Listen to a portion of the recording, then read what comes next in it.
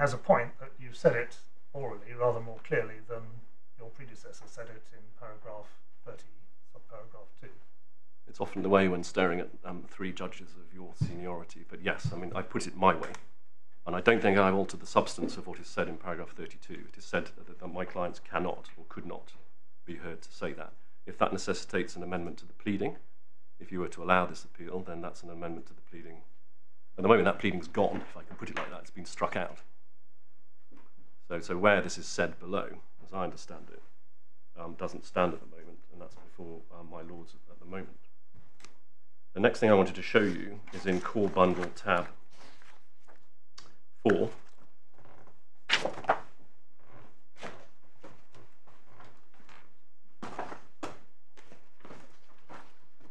And this is the last point on parameters, as it were, which we're just getting clarity on before I proceed. This is the part PD 52C, paragraph 19, notice of objections to the granting of permission to appeal. This is a document that was before my Lord Justice Males at the time he granted permission on the papers in this matter in April of this year. Can I just ask my lords to go to paragraph 5.3?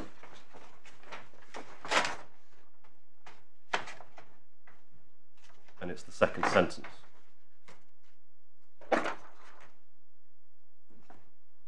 And this is an important point because what I discerned from the supplemental skeleton received yesterday morning from the respondents is an attempt to shift off the position which has always been the case, which in my submission has to be the case once we look at the arbitral materials, which is that the rescission in this case that they rely on in these proceedings took place pursuant to a decree by the tribunal.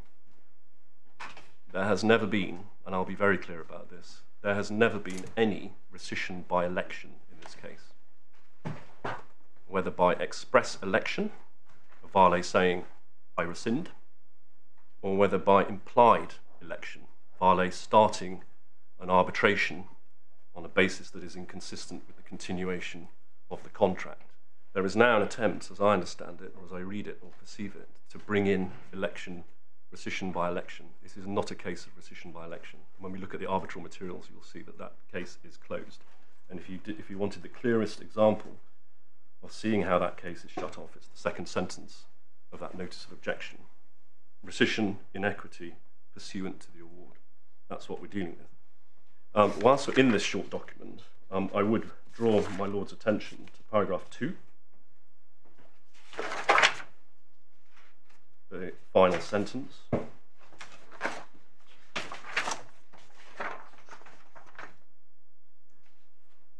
And paragraph 5.1. Hold on, you can't read the last sentence without reading the first ones. Oh, I do apologise.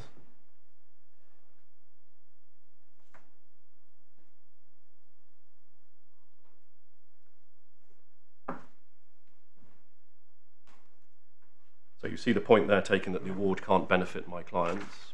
And then in 5.1 over the page, same point again, saying that the judge was right, because the judge's core reasoning, however brief it may be, was that the award can't help my clients. I will say this as a forensic observation. If the case of Sun Life was a complete shutout to my position on this appeal, I would have expected my learned friends to have cited it before it was brought to their attention last Friday, point 1, and I would have expected, with the greatest respect, my Lord Justice Males to have refused permission, because my Lord Justice Males, when considering the papers, saw this document, saw the judgment below, which was all about said to be a shutout point on the binding effect of awards, and with Sun Life no doubt in his mind, would have refused permission. I say that only with the greatest respect and as a forensic observation. Sun Life is not a shutout. We're here now to discuss Sun Life, and I'll do that in due course. Well, with whatever respect you said, I'm afraid you can't draw any conclusions about whether I had Sun Life in mind at the time of granting permission to appeal, or indeed whether I would have granted permission to appeal if I had. I say no more than that, my Lord, but it's now obviously something which features heavily in the analysis, and it will be dealt with in due course. Then heading number 1, background. Can I ask you to take up the supplemental bundle, I should say.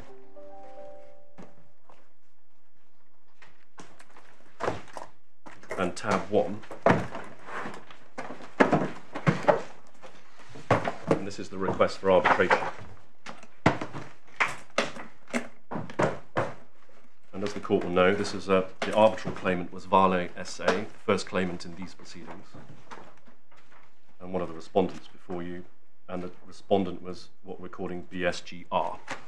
That's a subsidiary of one of my clients, and the indirect subsidiary of the other of my clients, if I can put it like that. The request for arbitration obviously frames the outer limits of arbitral jurisdiction, subject to any amendments or waivers which occur down the line to expand or modify arbitral jurisdiction. So this sets the parameters of the arbitrator's substantive jurisdiction. You will find nowhere in it any reference to an election to rescind, either an express election to rescind, or of the declaration that this document, by commencing arbitration, constitutes rescission. The only thing you will find in this document about rescission is a request that the tribunal grants it on an equitable basis. If I can ask you please to look at paragraph 15 on page 8.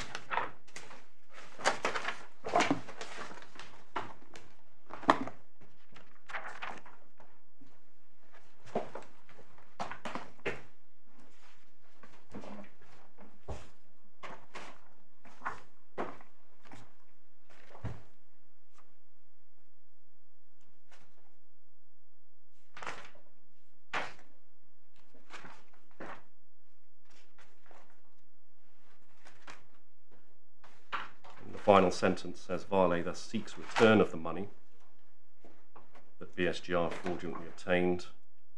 Then you read through to the comma, rescission of its agreements with BSGR, and, if to the extent necessary, a declaration that the agreements have been frustrated.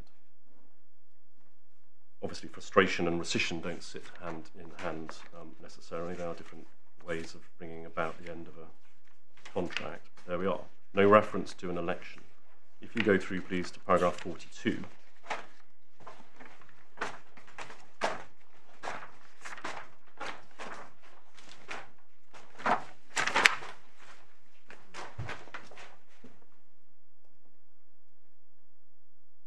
You see that again, entitlement to rescission and damages based on reliance interest. You then see that's all under the heading of Roman 1, which is on the previous page, fraudulent misrepresentations, where inducement and fraud was first set up, and then paragraph 42 caps it off. You then have a claim for breach of warranty. You then have the claim for frustration. Nowhere in the request for arbitration was there a self-standing claim for personal restitution. There was a claim for rescission, and there was a claim for fraud damages, for deceit damages on the reliance measure. If you go to the prayer for relief, paragraph 49, you see the same scheme laid out. Relief for fraudulent misrepresentation, A, rescission, B, damages, and the 1.25 billion obviously includes the initial consideration. I think it's called the April payment, and then relief. So this is an important point to bear in mind. The arbitrator's substantive jurisdiction is set and framed by this document. This document claims rescission on an equitable basis, but doesn't separately claim personal restitution reliability. It only separately claims a remedy which is inconsistent with personal restitution reliability. That is to say, damages for deceit. Damages for deceit are based on the claimant's loss. A personal restitution reliability is based on the defendant's, or in this case, respondent's gain. You can't get both. You can plead both, but you can never get both, because they're on an inconsistent basis. One is gain-based, the other is loss-based. What Vale's lawyers chose to do here was seek rescission and separately compensatory damages. And we'll see that things moved on from this, but that is how they set the arbitrator's jurisdiction. If you look then, please, at tab 2, bless you, my lord, tab 2A. tab 2A is a 2-page extract from Vale's reply in the arbitration. If you look at the opening page, you should have a 58.1 as the cover page. You'll see the date is 24th of March 2016. Now, something had happened in the meantime. A year before this document went in, and approximately a year after the arbitration had been started, so somewhere in the midpoint in that 2-year period, in March 2015, Vale and BSGR had entered into the share purchase deed. Now, the share purchase deed formed a separate ground for the summary judgment, but it is not that dismissal of that ground does not form a separate ground of appeal in this court. I should say that briefly. The relevance of the share purchase deed for present purposes is that it was an agreement between the parties which forms part of the matrix against which the arbitral award falls to be construed, or perhaps more accurately characterised for present purposes. But the effect, as we know, of that share purchase deed was that Vale handed back the shares, so it basically contractually performed an element or component of restitutio in integrum in return for $1. And so that could not be said to be an affirmation of the JVA, all of the rights to pursue rescission in the arbitration were expressly carved out and preserved. What that does on any view was it channeled or canalised the whole of the rescission dispute into arbitration, insofar as that alters at all the position already pertaining in the arbitration. And then a year later you get the reply. Now it may be, and I'm speculating here, I wasn't involved, that as a result of the share purchase deed, the reply, or the lawyers for Vale, who sat behind Mr. Delaney, or at least their firm, took the view that in light of the share purchase deed a year earlier, they needed to bring in a claim for personal restitutionary liability as part and parcel of the rescission claim. I don't know, I speculate. What we do have before this court are 2 pages of the reply that was filed a year after the SPD, the share purchase deed. I'm hoping my Lord's bundle was updated, and were updated, to have 58.1a put in, because paragraphs 937 and, more importantly, 938 are important, and especially the final sentence of 938. BSGR's restitution to Vale of the foregoing sums constitutes restitutio in integrum. Now that, if anything, gives the lie to my learned friend's analysis, if needed, that the restitutionary aspects of rescission are consequences that are somehow extraneous to or collateral to the decree of rescission itself. Not so. What are the sums referred to? Oh, the sums are all the sums that are referred to, all disbursements and expenditures it made under the transaction documents in the prior sentence. That includes, and I believe it's common ground, that includes the $500 million initial consideration. But what Vale, as arbitral claimant, was telling the tribunal and asking the tribunal to grant was equitable rescission on the basis, and this is key, on the basis that involved the handing back of the $500 million as restitution. They say the handing back of that sum, as well as other sums, constitutes restitutio in integrum. It is a false analysis, it is a fallacy to see personal restitution as a consequence of rescission, when in fact, and on proper analysis, it is a precondition to it, even if the answer is it's denied and it has a nil value. And then you see over the page at 941, Vale is therefore entitled to rescind, again, they are claiming rescission, and to obtain from BSGR restitution totaling the whole amount, including the $500 million. And then you have damages, the compensatory damages that are dealt with after that. We then get to the award in tab 3. And I'm assuming my lords took the opportunity to read the relevant Well, I've taken out the page which has 921 and 922. And if you want to show us other. There are pages other do. paragraphs that lead up to it. They were referenced in a footnote in my supplemental skeleton, but I appreciate footnotes don't always get the attention that other bits do. If I can ask you to go to bundle page 60, it's page 250 of the award.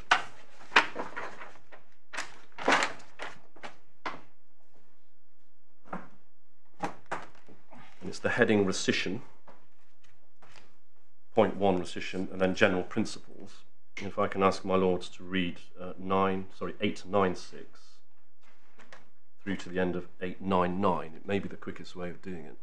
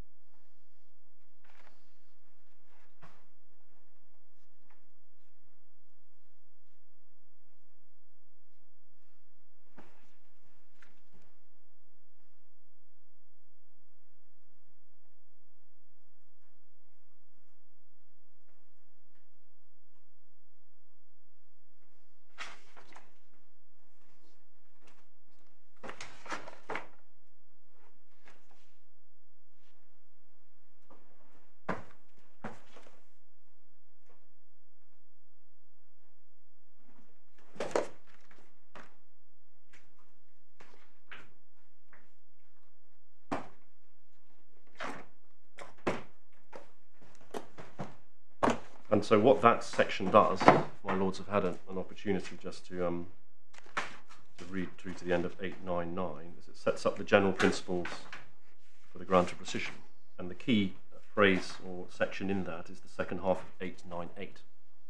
By contrast, equitable rescission takes place by way of tribunal's order. The party would ask the tribunal to order rescission, and if satisfied, the tribunal would make the necessary orders to implement rescission, and typically on condition that the requesting party may counter restitution, etc. And then they go on to consider restitutio in integrum and its possibility. And of course, there was an argument by BSGI in the arbitration that restitutio was impossible, which was rejected. Over the page where we got to, paragraph 900, since its request for arbitration, Vale has consistently requested that the tribunal, quotes, grant rescission.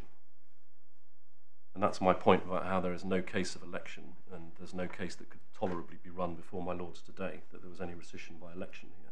It's always been on the basis that Vale asked the tribunal to grant it. You then get a series of paragraphs with a lot of detail and transcripts, which we can mercifully flick past and go to page 65. And if you can pick it up at 907. The tribunal understands Vale's position to be that it is seeking equitable rescission, with the emphasis on equitable. Based on the wording of Vale's pleadings, Vale has repeatedly requested the tribunal to grant, in inverted commas, rescission. And then at the end, on this footing, the tribunal will apply the principles which are applicable to equitable rescission, and those principles are then applied in 908. And if you can read 908 and 909, you can see the way the tribunal set itself up to go. And that it's only in light of that you then get to the conclusion section on the page that my Lord Justice Dean has extracted, which is page 69.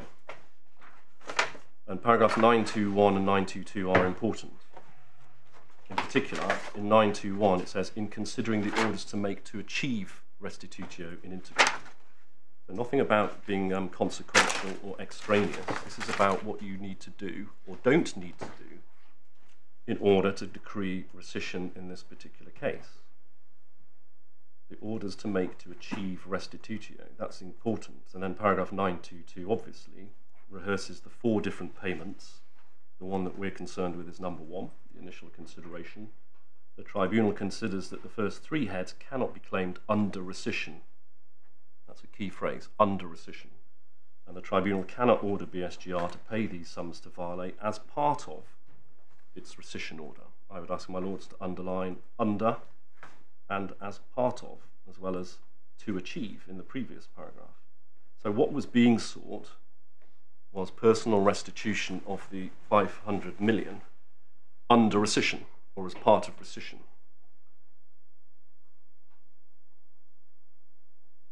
And that's important when you take a step back and look at the arbitrator's jurisdiction. As I said, the request for arbitration framed the jurisdiction. It did not contain, and there was no amendment or expansion of arbitral jurisdiction to bring in a separate head of relief for personal restitution. It was always claimed, the return of the 500 million was always claimed by Vale under the claim for rescission. There were 2 heads of claim, primarily rescission and reliance damages, compensation. There was no separate claim for restitution. It was brought under the rubric, or under the umbrella of rescission, and that is exactly what happened, and it's exactly what the tribunal dealt with, and it's how the tribunal dealt with it in making its decree of rescission. That's all very important. That's the award. If we go, please, to the supplemental bundle and look at the particulars of claim.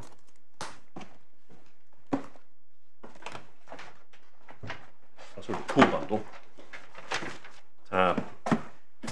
Before we leave the award, do you agree that do you agree with the judge that the arbitrator's reasoning at paragraph 922 is inconsistent with 944? Well, I do as a matter of observation, yes. Yep. And if I was the arbitrators, I don't know if I'd done the same thing. On the other hand, if I may be permitted this, if I'd been the claimant's counsel in that case, I might have run an analysis based on agency in order to get home on restitution for my client, but they didn't.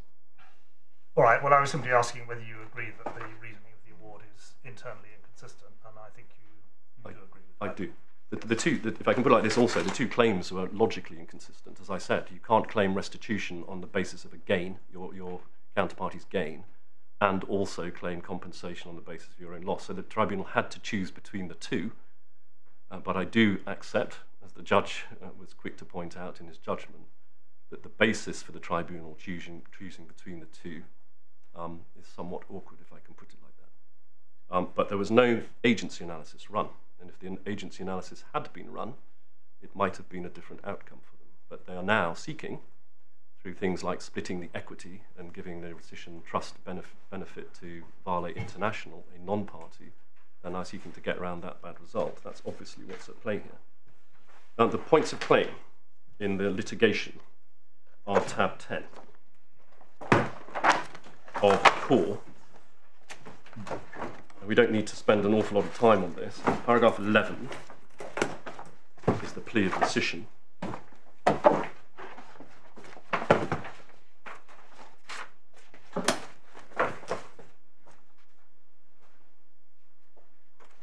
The JVA, in circumstances in which the JVA has been rescinded by at the latest delivery of the award, the claimants are entitled to make a proprietary claim to traceable proceeds. This is all part of the summary of what is, admittedly, quite a chunky pleading. So that's the summary. So has been receded by latest delivery of the award. If you go then to 118, that's paragraph 118 on bundle page 168, you get to the section on proprietary claims, section K, and it's the first sentence. As a result of Vale's institution of arbitration proceedings and or the award, the JVA and SHA were rescinded. Now that's the pleading, but of course we all know that the words before and or are unsustainable, because it was never said in the arbitration that by starting the arbitration the contracts had been rescinded. It was only ever said in the arbitration that they were seeking rescission from the tribunal. That was crystal clear. So yes, it is pleaded that way. And my learned friend, no doubt, she does in fact quote that in her supplemental skeleton, but it doesn't make it a sustainable position. It is not. It is not a sustainable position. In this case, a rescission was granted pursuant to an arbitral decree, a decree of rescission in an arbitral award. There is the defence to that section in paragraphs 72 to 76 of the defence in the next tab. I don't need to show you that. I don't think anything turns on it. There's lots of criticisms of it, what it contains and what it doesn't contain. But that's by the by. If I can ask you to go into the reply in the litigation, tab 12. It's a composite reply to the different defences put in by the different defendants, and you've only got the section on proprietary claims. And that starts at page 224. Paragraph 110, it is denied that Vale has not, and it says and or now cannot rescind the JVA. Once again, there's a vice here with the phrase and or. In my submission, the words after and or are unsustainable because Vale's position is that the rescission was ordered by the tribunal in its award. So the concept of rescinding in the future at that point in time in the reply makes no sense. Over the page 110.4,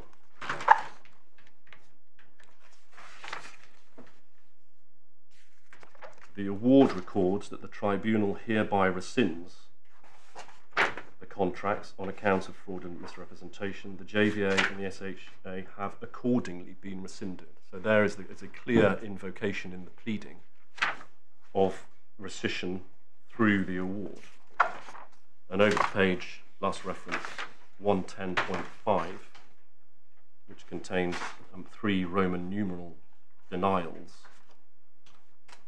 Roman numeral 1, you see the and or point that we saw in paragraph 118 of the particulars of claim.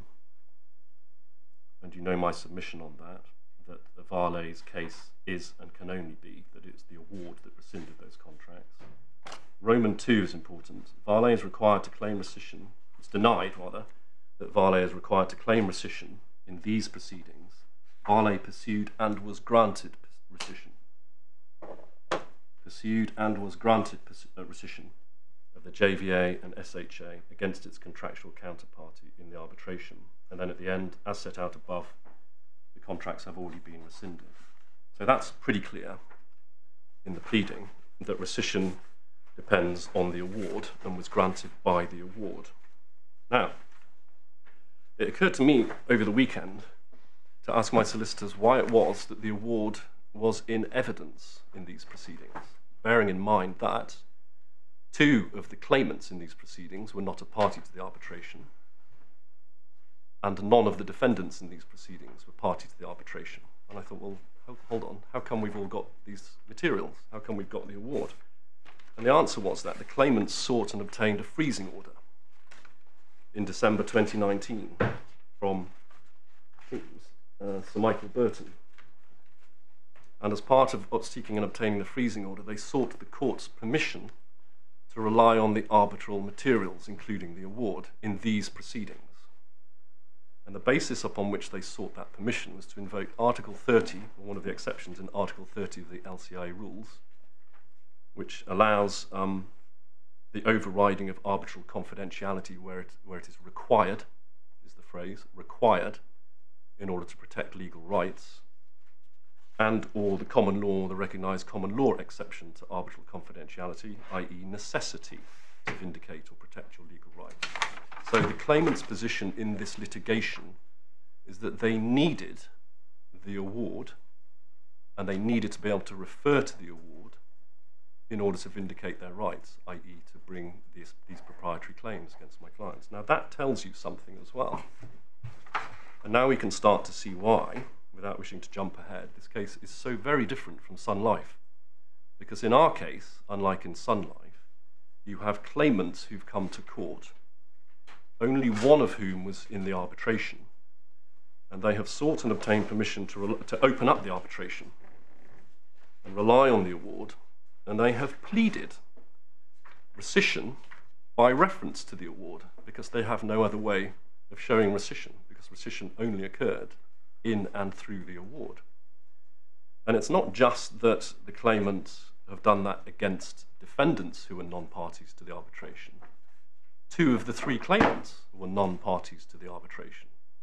So the idea, when we come to Sun Life in due course, and we look at the different rationales that are put forward for protecting non-parties from the arbitration, or in that case, not allowing non-parties to take the benefit of findings in arbitration, we can see that our case is nothing like it whatsoever. In our case, you have claimants starting. Let me start again. If the model is A arbitrates against B and gets a result X, A then sues C in court, and two questions can arise. Is X bound? Is C, the defendant in the court proceedings, bound by finding X or result X in the AB arbitration? I would call that the burden scenario. The alternative scenario is A, when he sues C in court proceedings, is he bound by his own finding or result X from his own prior arbitration vis-a-vis C?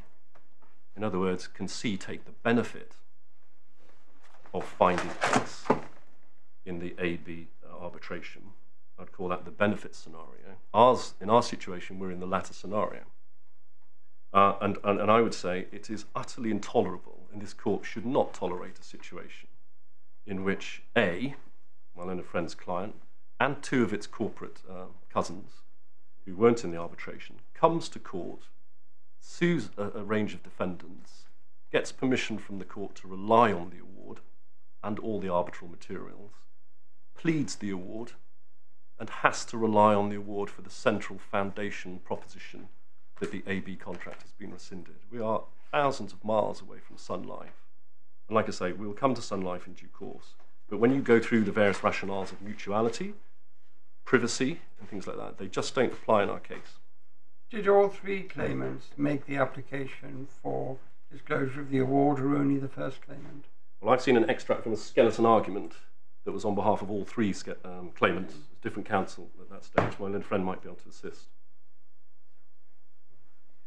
My Lord, it was for all three, but I'm told the reason for the reference to the award was to be able to use the documents disclosed in these proceedings through the arbitral proceedings. So that was the reason for bringing in the award, so that the underlying material could be relied upon. If this is an important point, as you seem to be saying that it is, what's its current evidential statement at the moment? It's a conversation between you and your solicitors over the weekend, and we have none of the material to which you're referring. Well, I believe it to be common ground that an application was made by all three claimants for a worldwide freezing order in December 2019. As part of that application, they sought permission from the court. I'll be told if this is not common ground. Permission from the court. To do what? To get the award or the underlying documents, or both? All of it. The award and the underlying documents? The award and the underlying materials. The permission was sought on the basis of Article 30 of the LCA rules, which is about whether it's required to vindicate your legal rights, I'm paraphrasing, and the common law exception on whether it's necessary to protect your legal rights. Such permission was granted as part of the granting of the worldwide freezing order, and that's why we keep getting given the second and third claimants can't have been trying to enforce the award because they weren't parties to it. They may have wanted to rely on parts of it because it established facts between the first claimant and others, and they may have wanted the documents, but you're not suggesting, are you, that they wanted to get the award because they were enforcing it in a court proceeding? What I'm suggesting, and it flows from the state of the pleading and the way the case is put, that Vale International, the third claimant, who is a stranger to the award, needs the award in order to found its rescission, to get its rescission trust. So yes. And in that sense, it doesn't matter whether they applied or not then? Well, it's icing on the cake. Yes. If I can put it like that, or as our American friends would say, gravy. We have another intervention. But I am struggling with the amount of new material that is coming out to take instructions and to keep on top of it, because there's quite a lot of material.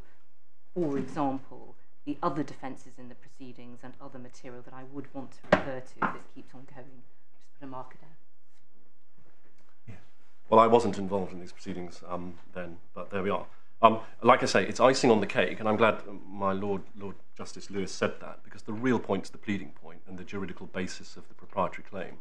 These claimants cannot bring their proprietary claims against my clients without invoking the award, the decree of equitable rescission inside the award. They need it. That's their basis. And what we say is they can't take the rough, they have to take the rough with the smooth, if I can put it like that. They can't pick. He who lives by the award dies by the award. And as glib as that may sound, it actually is the nub of the point here. You can't have it both ways. And it's nothing like Sun Life. In Sun Life, the former arbitral party was the defendant's proceedings and sought to set up a defence, and wasn't allowed to take the benefit of it. That's the principle, is it? Because I was wondering, as it were, what's the legal principle which you say means that a non-party can take the benefit of an award? You've had, as it were, your rant saying that it's intolerable that this should happen, but the actual legal principle, which means that it's not permitted, is precisely what? Yeah, well, I'll take that in stages. The forensic rant, if you want to call it that, actually has a label in this jurisdiction, and it's abuse of process.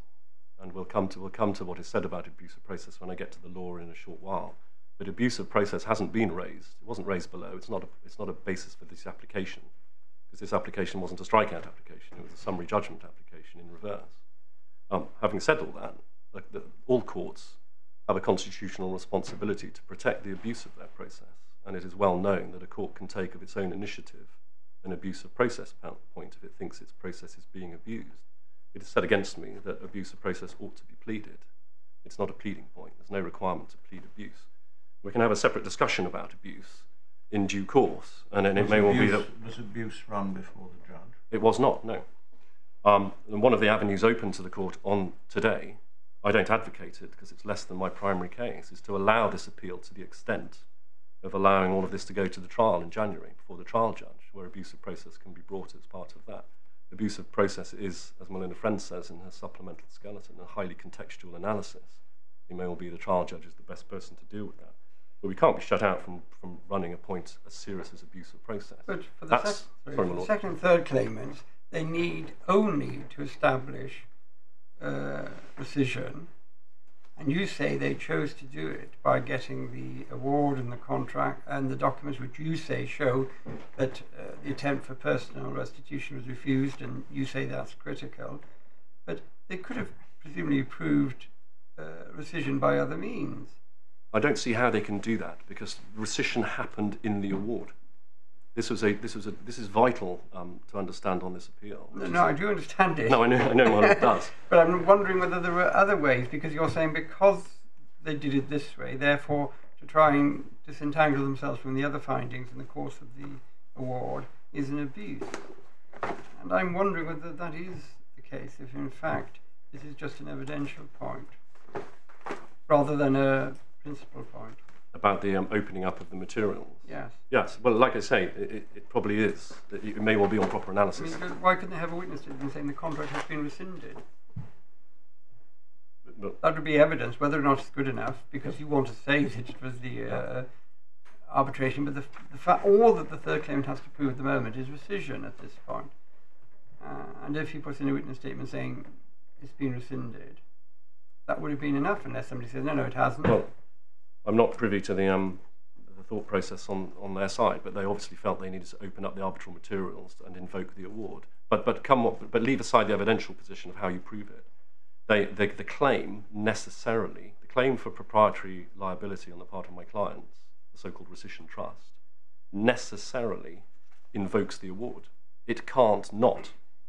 And you say because they invoke that part of the award that says the contract is rescinded, they must necessarily have to bear all the other findings, and if they don't accept that, they're abusing the process. Not all the other findings, everything that falls within the ring fence of the decree of rescission. That is your case, really, because they want to rely on that sentence that says rescission.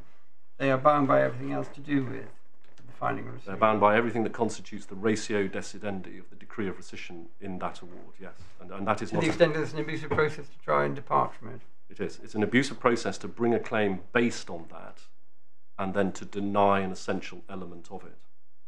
and deny that you're bound by an essential element of it. It must be. But like I say, if my lords are persuaded that there's something in that, then that would motivate my lords to allow this appeal, so that can be run at trial, and any appeal from the trial. Again, I don't advocate that. It's not my primary position today. My primary position is you should allow this appeal and grant the summary judgment because it's legally flawed. Now, that all answers the rants. At the moment, abuse of process is not a ground of appeal and not something for which you have permission. No. The formal status is that there was a summary judgment application below, which the judge rejected. Abuse of process was not taken. But given the conclusion he'd reached, the judge decided that it was appropriate not just to dismiss the summary judgment application, but to make a declaration that the award didn't afford any defence to your clients. So the starting point, surely, if you want to run abuse of process, is to apply to amend your notice of appeal. I don't run it as a ground of appeal. I run it to illustrate the limits of Sun Life, and that leads me to answering the first part of my Lord Justice Sales's question, and that is that this this award and the decree of equitable rescission in this award does bind Vale and Vale International as against my clients, because a decree of equitable rescission is effectively a unique juridical creature. Right, well, should we go on to that then? Well, I will come on to that when I address the law, Right. which I'm moving to now. Yes. I was going to cover this under 5 topics, some shorter or longer than the others, and I will end on Sun Life, so just so Yes. you know where that's coming in this. The first one is to understand the nature of the inchoate equity. And if I can ask, and its contrast to a equitable interest, and if I can ask my lords to go in the Authorities Bundle 3, to tab 32.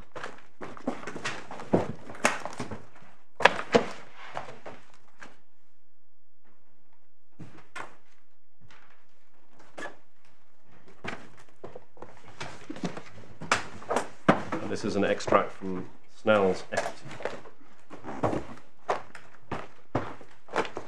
If I can ask my lords, this is bundle page 1040, if I can ask my lords to read paragraph 2006, first of all.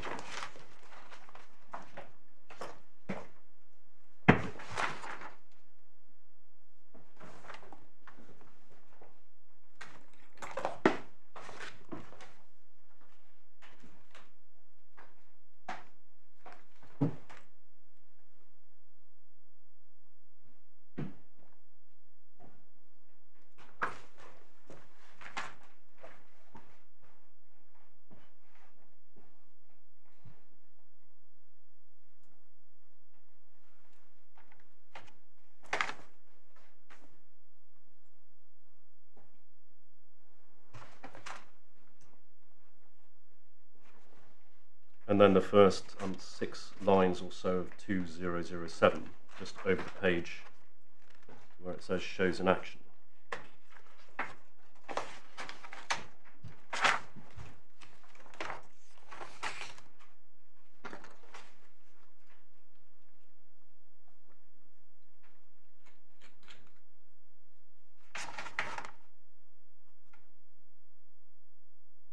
And what that is doing there is it's trying to explain the concept of the mere equity, the thing that I described earlier this morning as the caterpillar, as it were, to the butterfly, which is the equitable interest.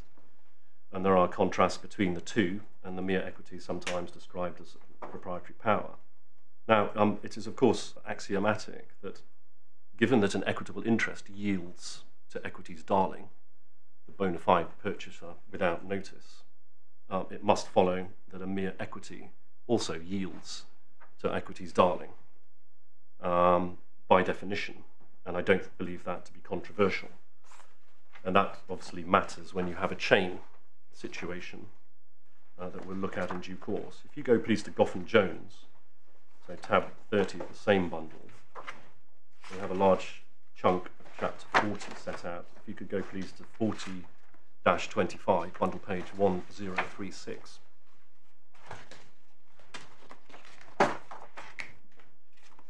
You see a discussion there of the mere equity. You pick it up halfway down with the word however. So I can ask my lords to read from however down to the bottom. Sorry, which page? Bundle page 1036. Thank you.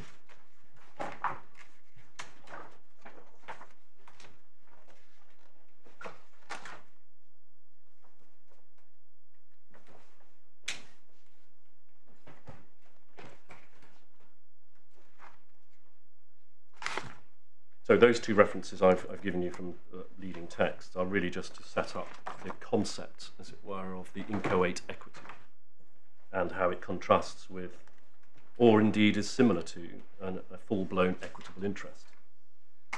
The equitable interest in a rescission case cannot arise before rescission. The equitable interest, if it arises at all, only arises through the legal act of rescission. Now that can be by election, by express or implied election, as then confirmed by a subsequent court or arbitral declaration, for example. But in this case, it wasn't. In this case, it arose only through Vale seeking and obtaining a decree of equitable rescission. At that point, at that legal moment, or upon that legal event, the equity vanishes. And it either vanishes for all time, if rescission is refused, or, in our case, if rescission is granted, but personal restitution in relation to the relevant sum is denied. In both of those events, the equity vanishes for all time. It's gone forever. It cannot revive, and it cannot be used as against remote recipients, even if tracing were otherwise achievable. If, on the other hand, rescission is granted, the equity matures, or metamorphoses, into an equitable interest, and that is the equitable trust. The misrepresentor, who is a contracting party, is instantly, in that moment, constituted as a constructive trustee to the extent of his personal restitutionary liability, and we'll come on to that point in a moment. And the representee, who paid over the money or transferred the benefit pursuant to the voidable and now rescinded contract, becomes... So I understand, there's no authority that runs the two together. I can understand if the mere equity is not recognised, then no equitable interest has arisen. But once rescission is granted, it is your submission at the moment, is it, that that necessarily means if it's granted, but on terms which doesn't give restitutory rewards, but only gives damages for deceit, that has the same effect as a refusal to recognise the equity in the first place. It has the same effect. And you say you can't separate it out and say, Stage 1, mere equity. Stage 2, granted equitable interest. Stage 3, as against this party, have I been able, in this arbitration, to enforce the equitable interest that I want to enforce? Yeah, you say that's not the way it works. I say you don't separate it into stages like that. This comes Do you have back. any authority for that? Well, I'm going to look in a moment at the authorities on what is rescission, Right. and the fact that restitutio in integram is a component and precondition to rescission. And this is my point about ring fencing. You have to identify what the ring-fenced decree of equitable rescission is. But I don't understand it to be controversial between us that the equity could not be become spent, or rather put it like this. The fate of the equity can only be determined by the decree of rescission, by the act of rescission. It can't, not before and not in any other way. You need to have rescission for that equity, for something to happen to the equity. It either dies for all time and is extinguished with no consequences, or it is converted into an equitable interest. But that only happens through the legal act of rescission. But the question is, against whom then can you enforce the equitable interest? Well, that's and why you say we're if you here. can't enforce it against number 1, you can never ever have anything Yes. against 2, 3 and 4. Absolutely. And that's what I want to know, whether you were stating that so confidently, whether that is something we all ought to have learnt in law school, or whether in fact it's your submission as to how the law ought to be. That's all I was wondering. Well, my lord is obviously right to wonder about that. That is the second of our two substantive propositions, which are dealt with in both the skeleton and the supplemental skeleton. I'm going to come to that shortly, and I'll deal with that when I do. But you're quite right, and it comes back to what I said in terms of fundamental principles when we started to look at the law. if an equitable interest yields to equity's darling, or is vulnerable to being extinguished going through a chain of recipients, so too must the equity before rescission happens to crystallise it into an equitable interest. And you're quite right. So what we say quite simply is if you're never able to crystallise that equity into an equitable interest against B, your counterparty, it must follow as a matter of law that you can never assert a proprietary restitutionary claim against subsequent recipients, C, D, E, or whoever, because it's cut off at the root. The judge called this, in dialogue with my learned friend, the foundational equity, and it's a useful phrase. Everything stems from it. I think Mr. Stanley below had a metaphor of a tree, and he said, well, if it's cut at the roots or cut at the base, none of those branches will ever exist or have life, and that is how it works. It must do on basic principles. So the nature of equitable rescission, Spence and Crawford. Is this a one-way process or two-way? Suppose the arbitrators get the facts completely wrong and say that there is fraud and there is entitlement to rescission, and that there is a remedy against the immediate contracting party who's got to restore the benefit. Does that bind transferees? Well, insofar as A, in this, so A is now the benefit of a finding, has the benefit of a finding in the arbitration that the contract is rescinded vis-a-vis B, and B is liable to him in personal restitution. A would then seek to rely on that against the world. Yes, he would invoke the award. So in other words, but C can say, well, why should I be bound by the findings of these arbitrators who've made a complete mess of the facts? Look at the evidence. There's no question of any fraud here. Well, that's the mutuality point that flows from a decree of equitable rescission. So C is in trouble. He is bound by the award of arbitrators who he's never agreed to be bound by, who've made major errors of fact and or law, and there's nothing you can do about it. Well, we have to be careful. Whether C or any non-party is bound by an arbitral award between A and B is, in my submission, a completely different inquiry as to whether A, or indeed B, who are parties to the arbitration, can take the benefit. Sorry, whether they are bound, whether A or B is bound vis-a-vis non-parties. In my submission, when we come to look at Ward and Saville, the Court of Appeal decision from earlier this year, one sees that this whole area of law is premised in natural justice, and it offends basic concepts of natural justice to stick a non-party, if I can put it like that, or bind a non-party with a finding from a legal process to which he wasn't a party and was not invited to join in, on the one hand, in a way that where those basic notions are not offended, where you make a party to the earlier process, A or B, stick with the burden of their own process vis-a-vis the rest of the world. There's a glaring asymmetry between those two scenarios, which when you then come to look at Sun Life and the fact that everything said in Sun Life on this was obiter anyway, you start to, and then you look at our case where the invocation of the award, you start to see that our case is nothing like Sun Life. Can I go to Spence and Crawford, my lord? Well, I think your answer is, I'm not sure what your answer to my question is. Is it a one-way process or is it a two-way process? Well, my answer to my lord's question is, if the question is, must A take the burden of that rescission finding, that might be one thing. If the question is, must C, as the non-party, take the burden of that rescission finding, that is another thing. Your case really depends upon the thing having been stifled at birth. Yes, cut at the roots. Yes. Yeah. So the foundation. It existed briefly between the first sentence of the dispositif and the second sentence, and then was cruelly dashed in the second sentence. Well, I won't engage on whether it was cruel or otherwise. The case. That's what you say, is that it died almost the moment it was born. Well, it came out of its pupa, as you put it, but it never flew. There's actually no gap in the sense that a mere equity is an inchoate thing. It's a proprietary power. We're not on that, though. It's been born. It did get rescinded, and therefore something happened in your say, but it doesn't matter because it's not just the act of rescission, it's all the consequential ring-fenced, as you call it, items as to what remedies flow from that. You say they're not remedies, they're part of the definition of the right. Well, That's your case, I think, isn't it? Well, my case, just to be very clear, is that that mere equity is there from the moment the contract, a vitiable or voidable contract, is entered into.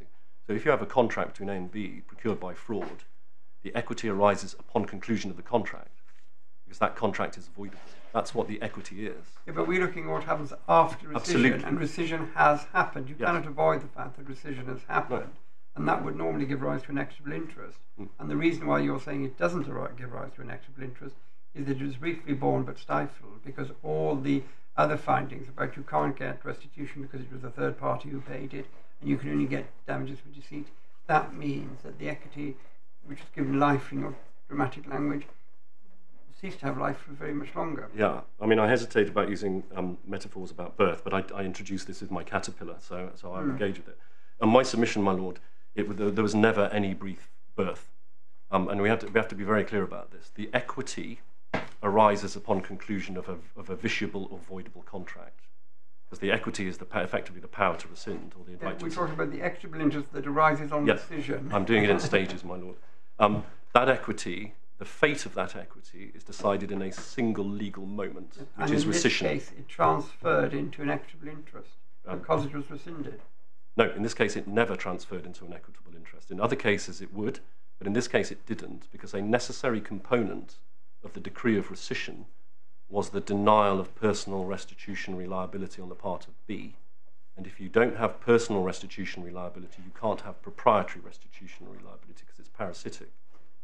So this equity... Say it hadn't just been the 500 million, say there'd been other amounts of money paid under the contract. That would have been able to go back, wouldn't it? So there would have been an equitable interest. You're not talking about whether or not there's an equitable interest, actually. You are talking about the terms or the consequences flowing from the crystallization process on declaring it rescinded. Well, if you were to chop up the case to make it more more elaborate, then you might get into that scenario. But let's not forget equitable interest attached to property. So if three things had been transferred, or three separate chunks of money, let's just say, and we're taking on board the cash fiction, then it is possible that within that legal act, that decree of equitable rescission, you might have a finding of personal restitution reliability on the part of B for asset X, but not asset Y or Z. And in which case, the equity that was always there from conclusion of the contract crystallizes And give rise to an equitable interest. in relation to asset X or its traceable proceeds, but not ever, and that's the key word, not ever in anybody's hands in relation to Y or Z. Okay. So you could have a pro tanto case. We don't have that here. I understand it. Yeah. So that is vital. So there's never a birth, and like I say, skirting around birth metaphors, there's never a moment at which the equitable interest peaks its head over the There's never an and vanishes. equitable interest in the £500 million, Yep. is what you say. Yeah, it's so in other words, the caterpillar never emerges from its chrysalis, and the foundational equity, as the judge called it, is extinguished, and it is extinguished for all time and against all parties, even if they have traceable proceeds in their hands, and even if they are not themselves equity's darling.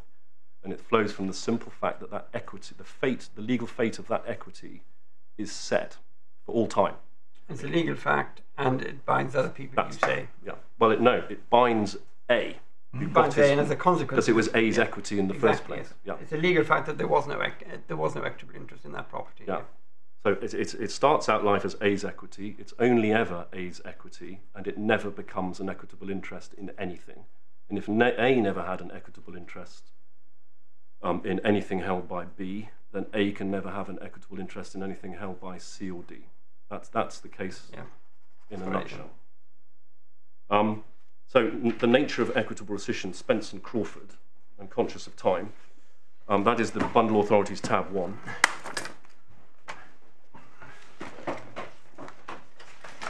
It's a well-known House of Lords decision, obviously, from 1939.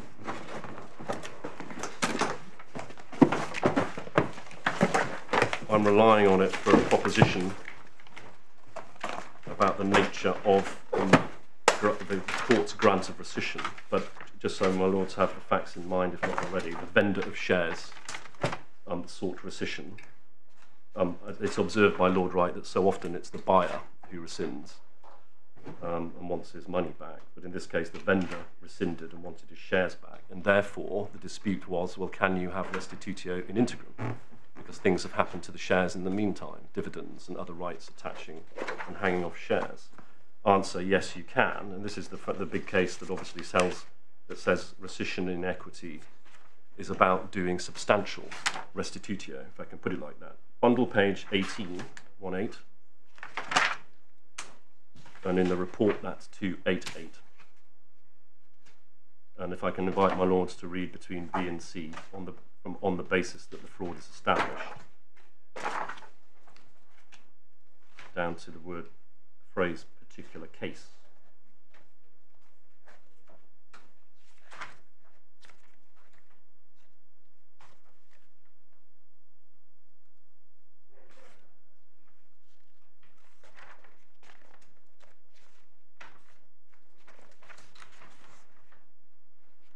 And so the key words I rely on is that is to say the decree of equitable rescission, must be moulded in accordance with the exigencies of the particular case.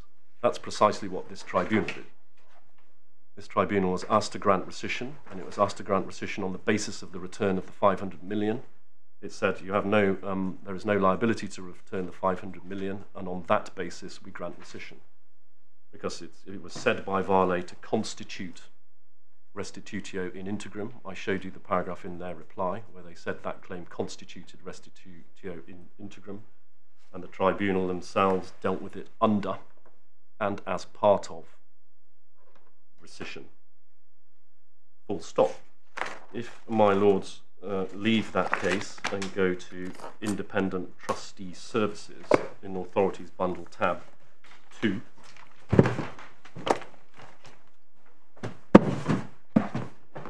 sorry, volume 2, tab 20.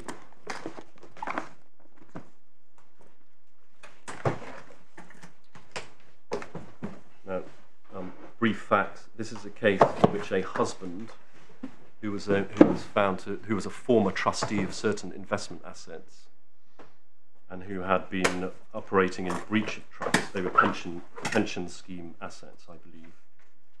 He was accused to have breached that trust whilst trustee of the pension scheme, but pursuant to a divorce court order, a divorce order of the court, he had transferred certain assets to his wife, and then that order of that matrimonial order or divorce order had been set aside, and the question was what was the status of those assets in the hands of the wife.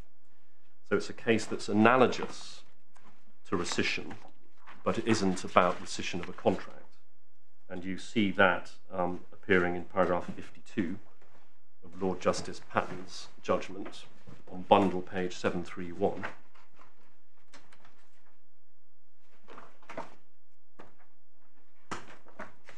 And it's paragraph 52. Mr. Twigger likens the position to one involving a subsequent failure of consideration, but that is not, in my view, the right analogy. So far as any contractual analogy is appropriate, the most relevant one is the rescission of the contract of sale for fraud. So the court order was analogized as a contract of sale, but it's an analogy. And if you then look at paragraph 53, rescission avoids the contract ab initio in relation to assets transferred to the representor. The better view, citing Mr. Justice Reimer as he then was in Shalson and Russo, is that title revests in the representee. Now, obviously, for ground 2 on this appeal, I would ask my lords to underline in the representee, because it shows that the inchoate equity can only ever belong to the representee, the contracting party. And if and when that inchoate equity is crystallized into or matures into an equitable interest upon rescission, if that is the case, then the equitable interest can only ever belong to the representee qua contracting party. And that is our answer in a very short nutshell, or very small nutshell, to ground 2, that it's impossible, legally impossible for Vale International to have an equitable interest in any of these presumptively traceable proceeds. Why? Because it never held the foundational equity and therefore could never acquire an equitable interest. It's very simple. The judge didn't, in the end, choose to decide it, as we know. But that's not the point we're on at the moment. I'm just taking that point in whilst we're there.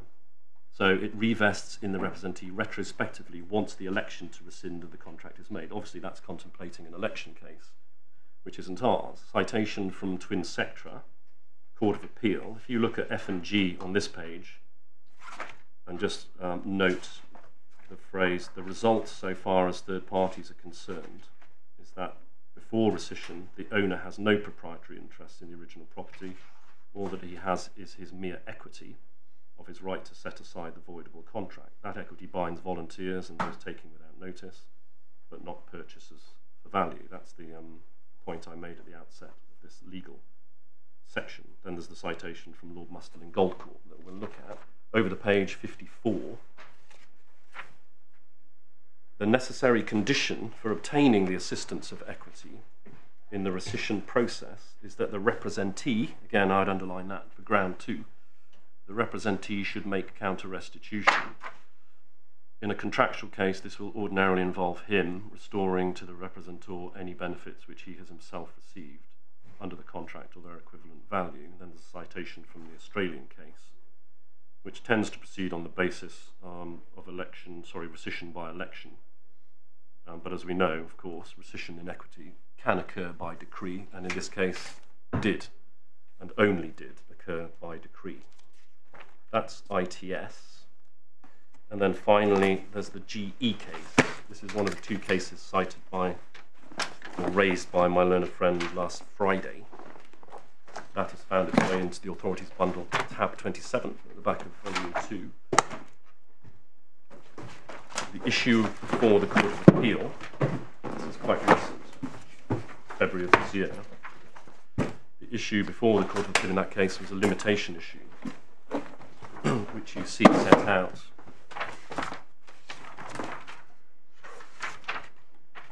it set out in paragraph 1 of Lord Justice Henderson's judgment, with which Lady Justice Asplin and Lord Justice Burse agreed.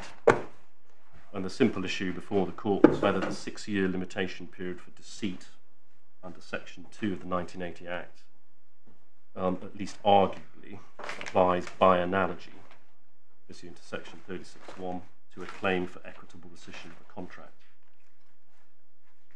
So this case is dealing with claims for equitable rescission. So we're not in the territory of rescission by election,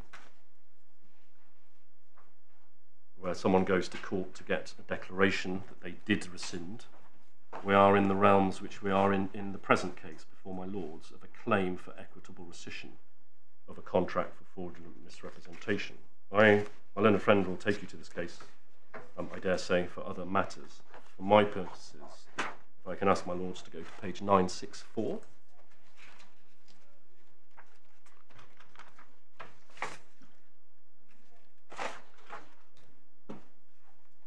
And paragraphs 63 and 64.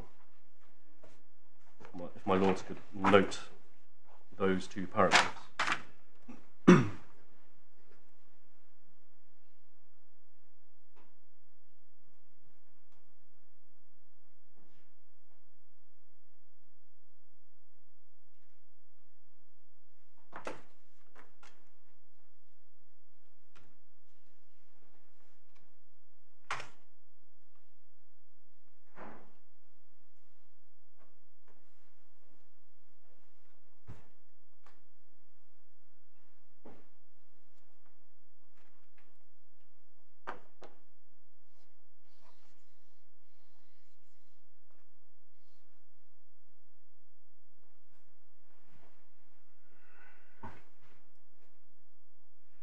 And with emphasis on that line in the middle of 63, all claims for equitable rescission seek to restore the claimant to the position that he was in before entering into the relevant contract.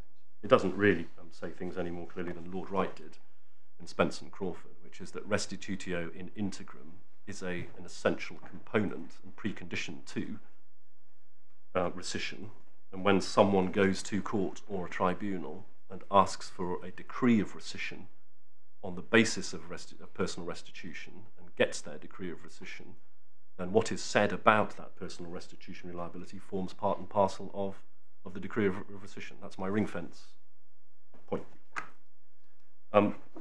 So those are the three authorities I was showing you on the nature of equitable rescission. We then get to the first of the two substantive propositions in the skeletons.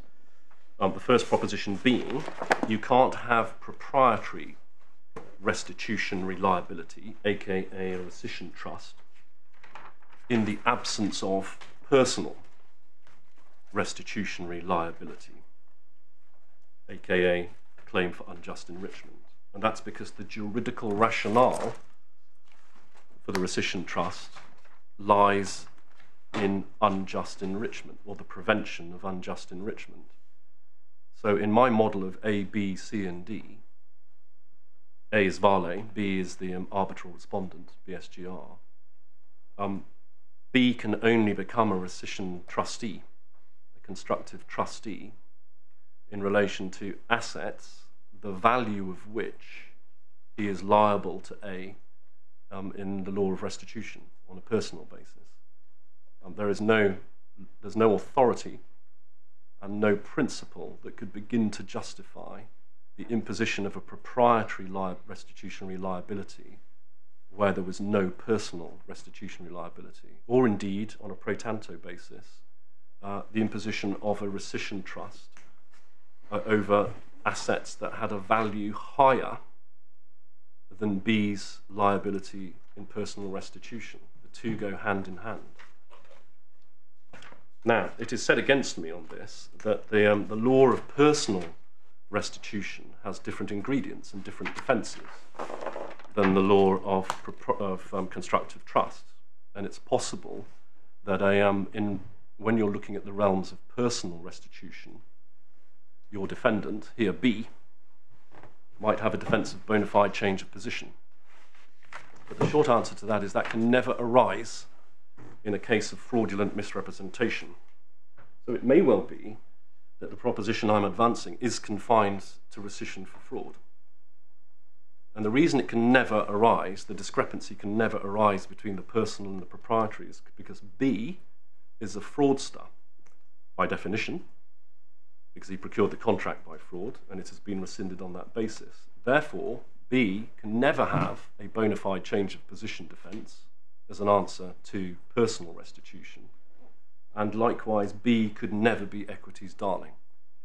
So it could be that there is something unique about rescission for fraud that means that you can never have a misalignment between B's personal restitutionary position and his proprietary restitutionary position. I don't base this proposition on that, but I can see that that is an answer to the thing that is said against me.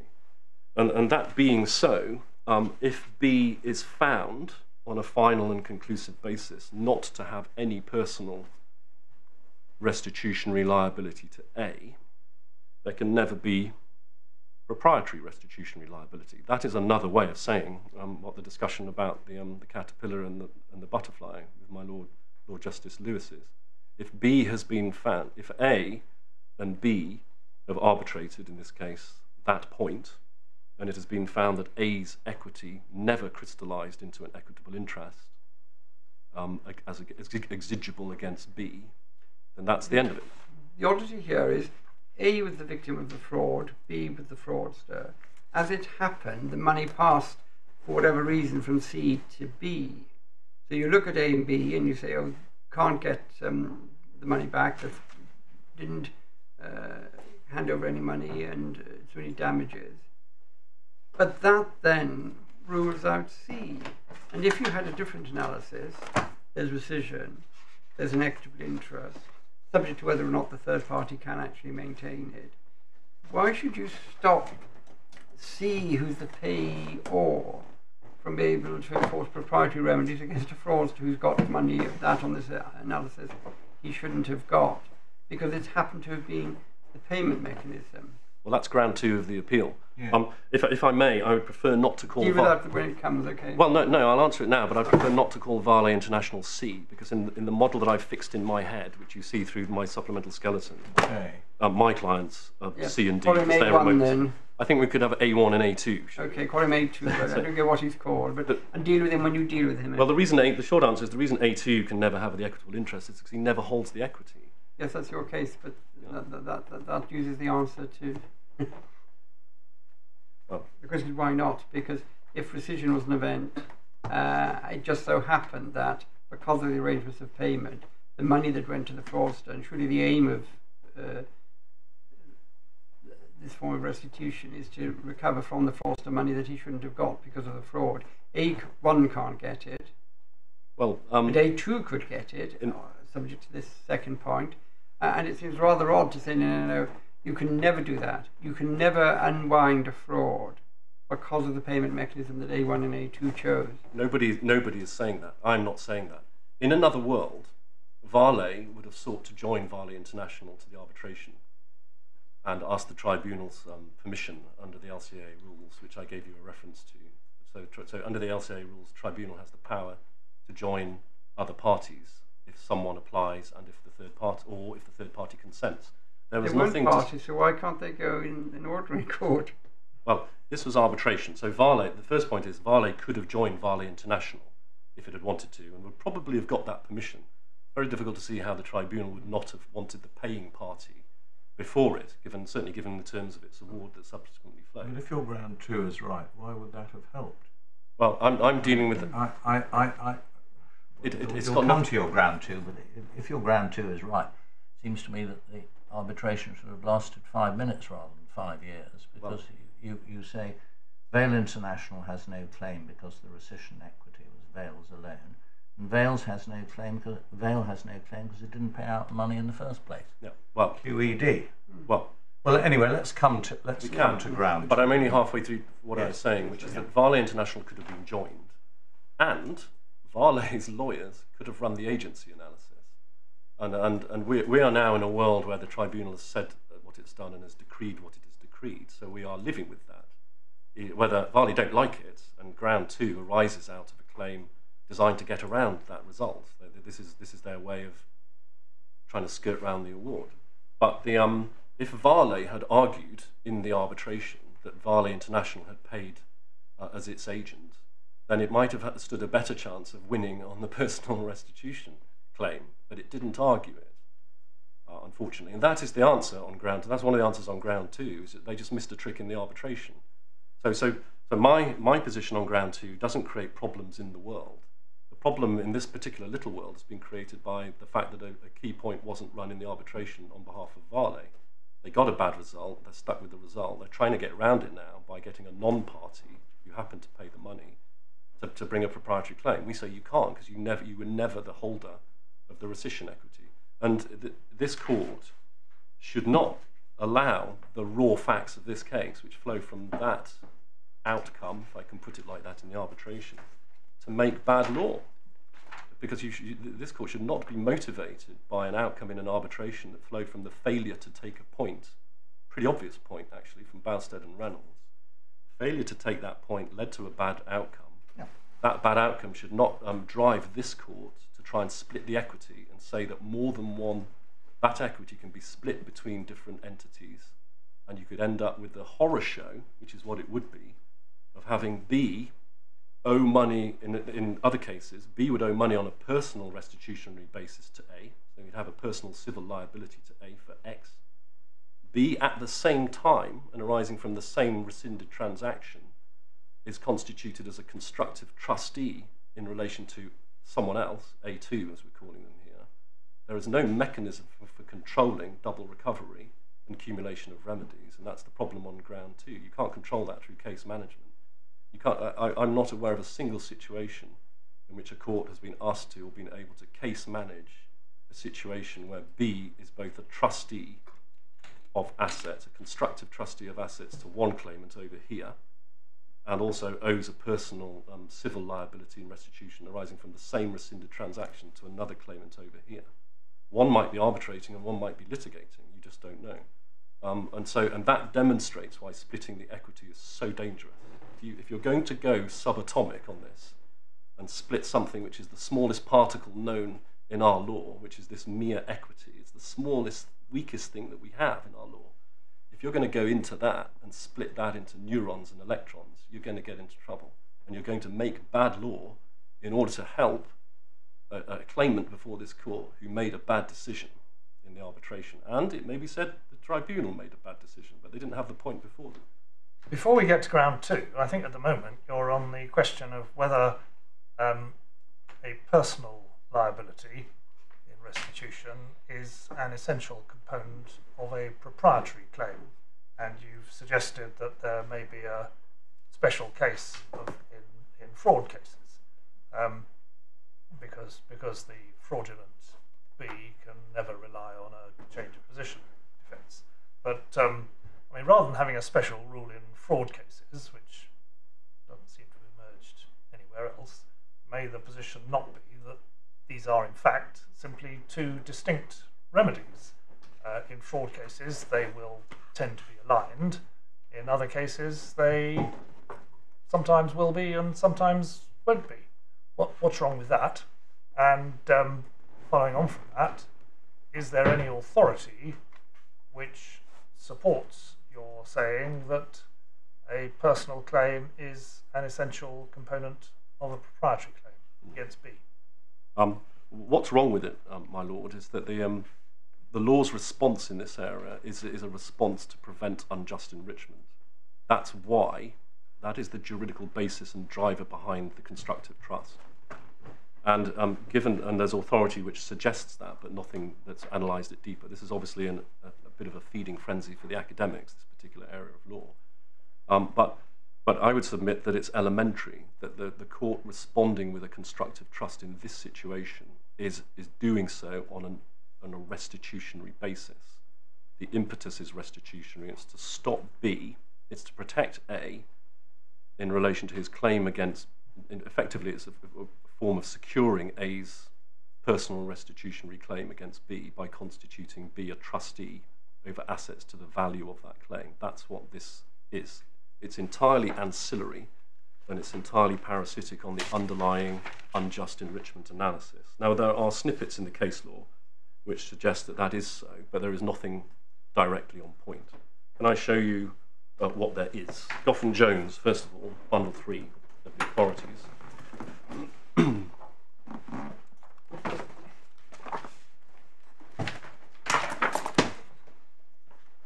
that's tab 31. And we looked at the chapter earlier, but this time it's 40-17, bundle page 1032.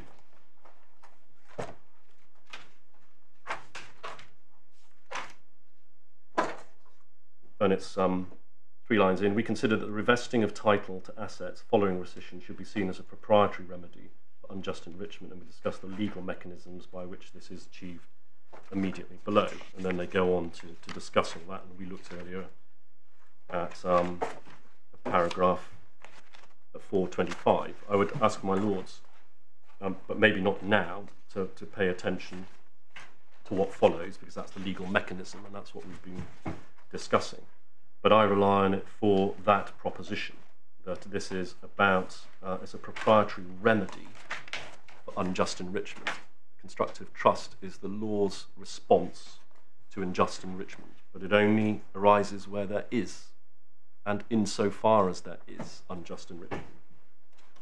That's Goff and Jones. If you can take up the Privy Council decision of Gold Corp in Authorities Bundle 1.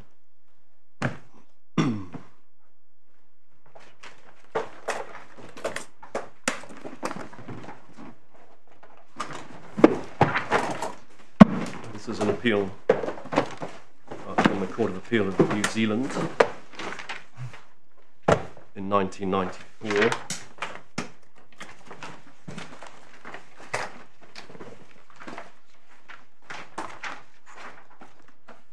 And briefly speaking, the facts were that a whole range of investors had invested in bullion. It had turned out to be a scam. But allocating their money to a particular bullion was a particular problem in the case. And they sought to, there was then the problem with the insolvency, or receiver, I think, allocated over the fraudster and its assets. And the case was largely concerned with the situation arising out of, or rather whether there could be a proprietary claim in circumstances where no one could really show with specificity what they'd bought or where it was in a pile of existent or indeed non-existent bullion. Can I take you to the speech or indeed opinion, being Privy Counsel, of Lord Mustall? Advice. I'm sorry, page 261 of the bundle.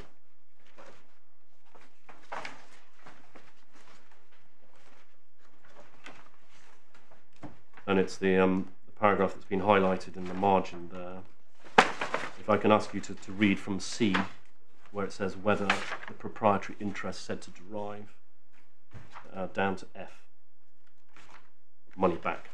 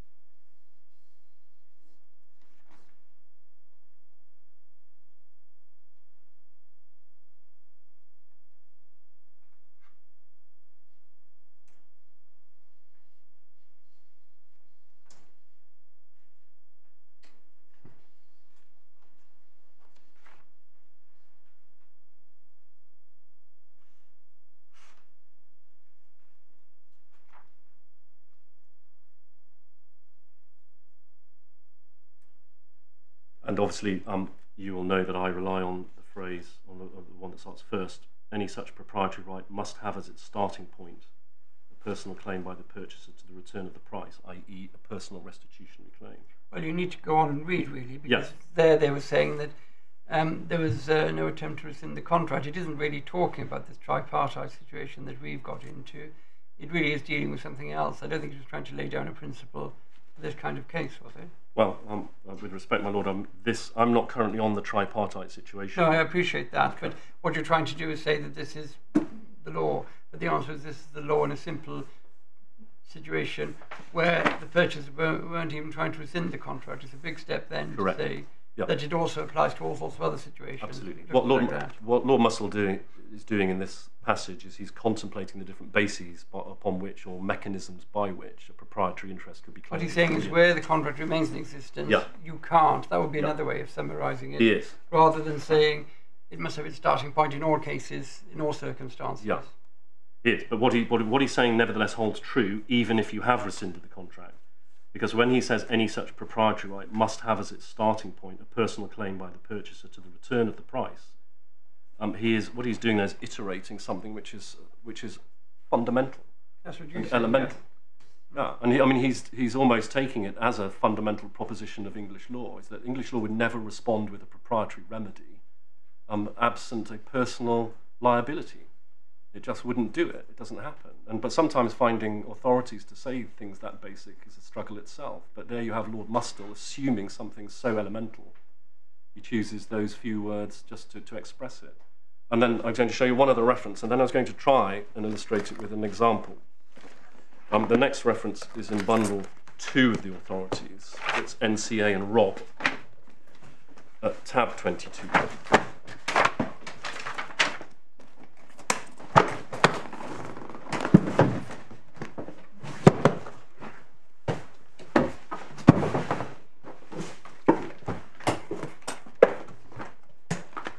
I don't know if my lords are familiar with this case. It's a decision of Sir Terence Etherton as Chancellor sitting at first instance from 2014.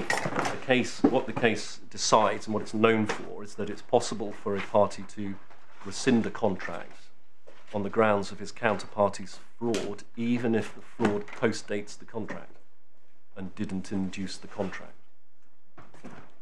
and the Chancellor said that there was no policy reason in English law why a party should not, in certain circumstances, be able to rescind the contract, even for post-contractual fraud. That's what it's about, and that's what it's known for.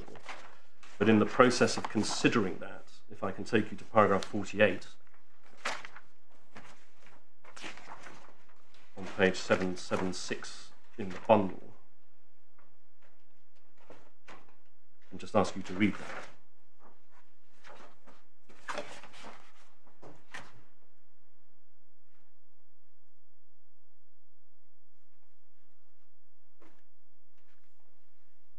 So this is where he embarks upon the reasoning which leads to his conclusion that yes, you can rescind for post-contractual non-inducive fraud. But in passing, in the middle there, he says there are some who would say that the proprietary restitutionary remedy for unjust enrichment cannot lie. So what the Chancellor assumed, just as what Lord Mustill asserted, was that what you're dealing with here is a proprietary restitutionary remedy for unjust enrichment. You need to have as a base the personal restitutionary liability in order for the law to then impose on top of it, by way of security, effectively, a trust, a constructive trust.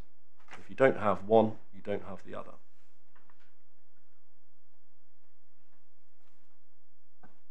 And that operates pro tanto. So you can't have a rescission trust without personal restitutionary liability. And in my submission, insofar as I need to go this far, you can't have a rescission trust out with the extent of such liability. And so let's posit a very simple example. A is the good person and B is still the fraudster in this example. A buys 2 cakes from B. They're 50p each, contract price £1. A pays the pound to B. B delivers 1 cake to A. Now I've put this in as an aside because it explains why equitable rescission is necessary. A eats half of the cake. A doesn't know whether he can just say, I rescind, because he doesn't know what value the half cake has. So A goes to court. Or maybe he goes to an emergency arbitrator. It doesn't matter for present purposes. He vindicates his right to rescind. He seeks from a court or tribunal an equitable decree of rescission. And as part of that, the tribunal or court has to decide the value of his half-eaten cake that he's got. The court or tribunal decides it's worth nil. Who wants a half-eaten cake? So A has got his decree of rescission on the basis he doesn't have to return the half-eaten cake. What's the liability position? Restitutio in integrum must require or must assume that B owes 50p back to A, because B supplied a 50p cake but kept the pound. Net off, B owes A 50p. That's the basis for rescission, or as my learned friend would say, the consequence of rescission. I would say it is actually restitutio in integrum in this case. If the rescission was for fraud, let's say A discovered that B was his arch enemy and had lied about who he was after eating his cake, half eating his cake, so he's rescinded for fraud, then you might have the situation of the rescission trust, or indeed without fraud. It probably doesn't matter on what the basis of rescission was. Is the rescission trust for the pound in B's hands or for the 50p? The answer is it must be for the 50p, because B has supplied that cake that was worth 50p. B is only unjustly enriched to 50p, and therefore any trust that arises and is imposed by the law upon B, and which constitutes him as a constructive trustee, must be and can only be for the 50p. And that's either because he's only been unjustly enriched to the extent of 50p, i.e. a pound minus the cake, or because his unjust enrichment, even if it was a pound gross, is only at the expense of A to the extent of 50p, because A got his cake and ate it. And that example illustrates my point, which is that proprietary restitutionary liability is parasitic upon personal restitutionary liability, both in a binary sense of yay or nay, and in this case the tribunal said nay, but also in a pro tanto sense. You can't have a rescission trust that operates or bites on assets of a greater value than the trustee's personal restitutionary liability. And that is why Lord Mustell is right when he said it has to start with such a claim. And that is why the Chancellor, Sir Terence Etherton, as he then was right to describe it, albeit in passing, as a proprietary restitutionary remedy for unjust enrichment. That is the area of law that we are in.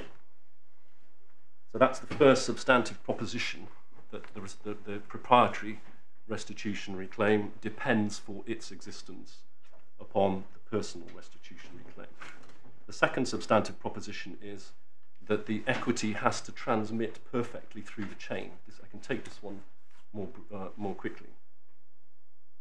So in other words, in my A, B, C, D situation, A holds the equity vis-a-vis B at the point of contracting. A converts his equity, if A converts his equity into an equitable interest against B upon rescission, B, he would only be able to assert it against D if he could also assert it against C. And the way to illustrate this, other than the fact that it's the simple invocation of the most basic principles of equity, is to posit a situation in which C is equity's darling and transmits, cleanses the title and transmits the assets to D. In that case, D could never be a rescission trustee. Forget tracing. D could never be, as a matter of substantive law, a rescission trustee. Why? Because the equitable interest, and indeed the mere equity before it was converted into an equitable interest, depending on the facts, never reached D. In the appellant skeleton, it's put as a form of nemo dat. You can't give what you don't have. But in some ways, it's almost the converse of nemo dat, is that you give what you have, as it were. And in our case, it all broke down with B. We don't, obviously, C and D are assumed not to be equity's darling, my clients, for today's purposes. It all broke down at the first stage, because A's equity, his mere equity, was never converted into an equitable interest as against B. Another way of saying the same thing is B never became a constructive trustee over anything. And as a result of that, neither C nor D nor E through to Z could ever be fixed with any proprietary restitutionary liability. It was cut off at the root.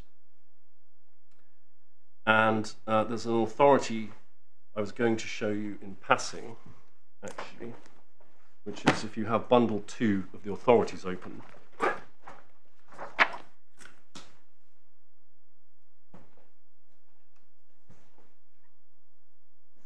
It's a case called SFO versus Lexi Holdings. It's tab 18, 1-8.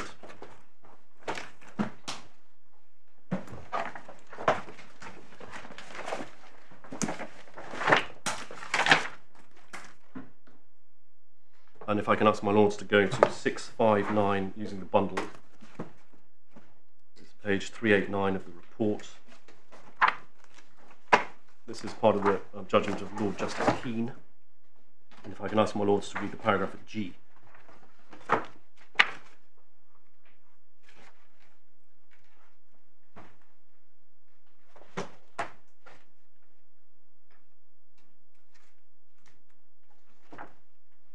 So 659. 659 of the bundle. Yeah. And letter G. That paragraph that starts moreover. Thank you. Yeah.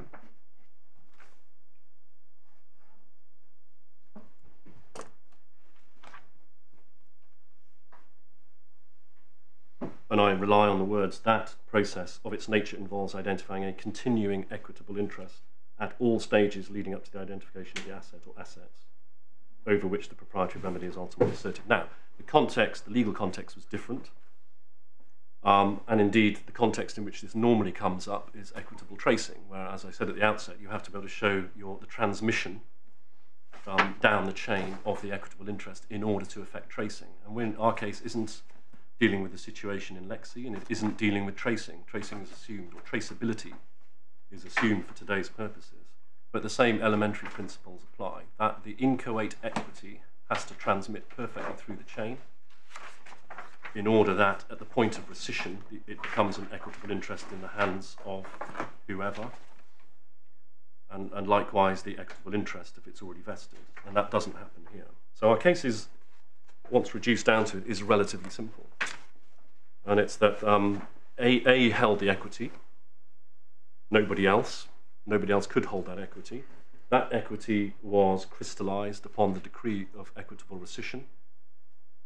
And that decree of equitable rescission, by its terms, was based upon the absence or negation or preclusion of any personal restitutionary liability on the part of B in relation to the $500 million.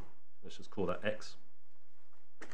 It flows as a matter of law from that, that B could never be a rescission trustee in relation to X, because the equity vanished into the ether and never became an equitable interest, and it flows as a matter of law from that proposition that nobody else, even if not equities darling, and even if holding traceable proceeds, nobody else could ever be fixed with that equitable interest.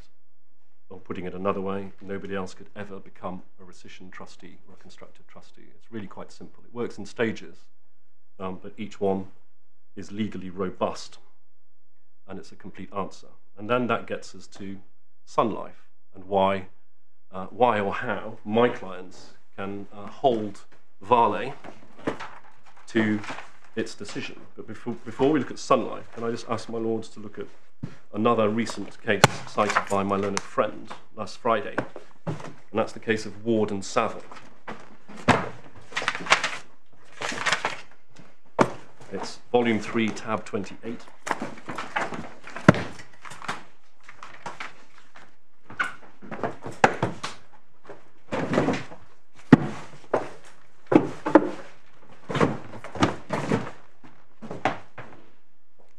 The judgment is given by, this was from March this year, the lead judgment given by Sir Julian Flo, Chancellor.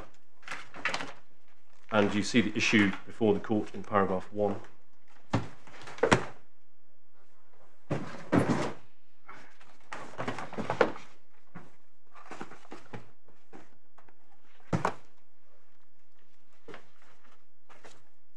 And what was said in these proceedings, if we map this onto my ABC situation, effectively you'd had prior court proceedings, the 2015 proceedings between A and B. A had obtained a series of declarations from Mr. Justice Butcher, referred to as the Butcher Declarations. We'll look at those in a moment. A then sued C in subsequent court proceedings and sought to argue that C was bound by the Butcher Declaration. So you will instantly see that this is a case of what I would call a burden case, where the non-party is said to take the burden of a judgment or finding in prior proceedings to which it wasn't a party. So it's a burden case rather than a benefit case like ours. If you look at paragraph 14, you see what the declarations were. At the top of, I don't think this one is numbered because it went in late. You see that at the top of the page following paragraph 14. Number 1, 3 declarations. Number 1, that the claimants were induced by fraudulent misrepresentations of the defendants then before the court. Let's call that inducement. Number 2, each of the claimant has or retains a beneficial interest in monies paid to those defendants. So that's your beneficial or equitable interest declaration. And then number 3, entitled to trace into their property. It is not, and this is important, it is not a decree of equitable rescission. It's not a decree of rescission at all.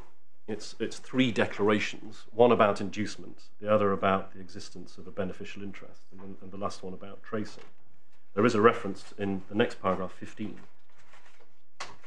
to the pleading in the new set of proceedings between A and C, where it says that the contracts were procured by fraud and that they had rescinded them. But the key point is that the relevant declarations from the first set of proceedings are not and did not involve a decree of rescission. We don't need to spend too much time on the analysis. Paragraph 27 shows you what the 2 grounds of appeal were.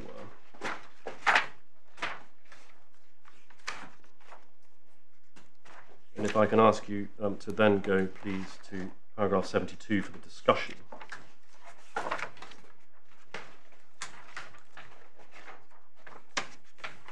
And if you pick up paragraph 74, now this follows a citation from Mr. Justice Hickenbotham in the Hertfordshire County Council case about judgments in rem and rights in rem. And it says the present case doesn't involve considerations of whether Parliament conferred statutory jurisdiction, but the same concern to avoid procedural injustice to a party being bound by a judgment without an opportunity to be heard should dictate a similarly cautious approach. So the underlying legal policy is one of avoiding procedural injustice where a non-party is bound by a judgment or finding in proceedings to which he or she was not a party. You then see, in effect, the ratio of the decision on this ground, which is paragraph 76 to 80. I don't want to dwell on that for now. My learned friend can take you to it if need be.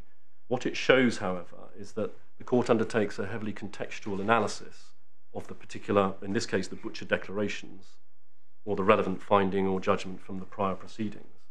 And it's all about, well, what was that about and what was it intended to do? And nothing akin, like I say, nothing akin to a decree of equitable rescission. You then get paragraph 81 turning to the ground of appeal in relation to legal effect in the absence of being a judgment in rem.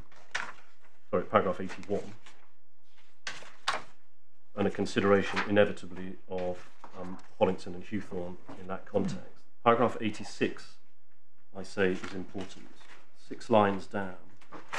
The suggestion that a stranger to an earlier judgment is bound by it is contrary to fundamental principles of natural justice. Well, we all know that. We were brought up with that.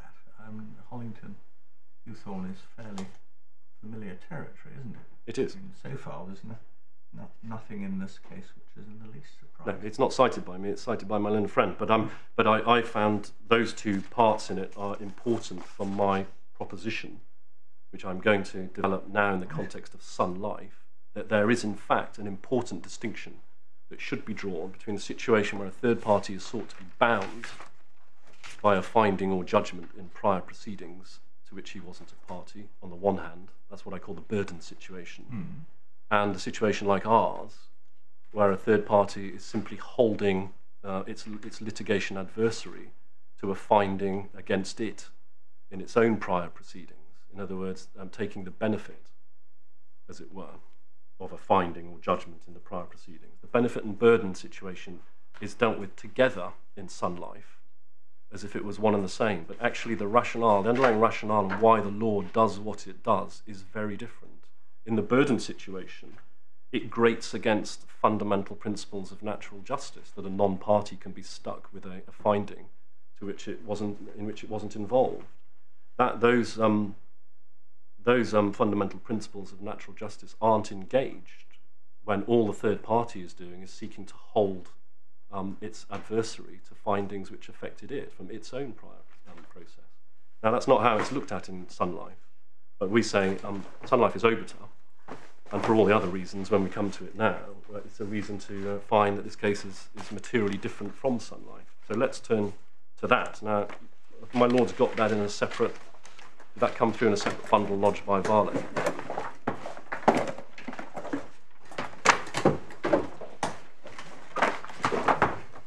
I'm going to assume, given that the reference to this case emanated from the bench, that my lords are familiar with the factual lie of the land. There had been the wrinkle in this case, which isn't material, is that the second legal process was also an arbitration. That's one wrinkle, but it doesn't matter, because from that arbitration there lay an appeal to the Commercial Court, to Mr. Justice Toulson, and from then on into this court, to the Court of Appeal. So that's one wrinkle. The other wrinkle is that in our ABC scenario, A doesn't start the second legal process in this case. A is the defendant, or I should say arbitral respondent in the second legal process. And what happened was the tribunal found that the finding from the first arbitration, the Signet arbitration, on the coverage issue was not binding, because it was effectively an obiter finding, because the Cigna tribunal had avoided the OC-AC reinsurance. So the tribunal found that it was not binding on A. In other words, that C couldn't take the benefit of that finding in the earlier tribunal. Mr. Justice Toulson, as he then was, allowed an appeal from that in the commercial court, but the Court of Appeal overturned that and reinstated the arbitrator's decision in the second arbitration, the Lincoln arbitration, to the effect that Lincoln couldn't hold Sun Phoenix to that earlier finding in the earlier arbitration. The ratio for that decision, as we know, is that the coverage finding in the first arbitration was obiter, using that language analogously in arbitration, which I've done so far today, and I think is permissible. It was obiter because the Cigna tribunal, or the tribunal in the Cigna arbitration, had avoided the reinsurance, so that the coverage finding about this book of business was not a necessary part of that avoidance decision and was held to be obiter. So that's the ratio of Court of Appeal in Sun Life, is that the reason that had no effect, the coverage finding had no effect outside the Cigna arbitration.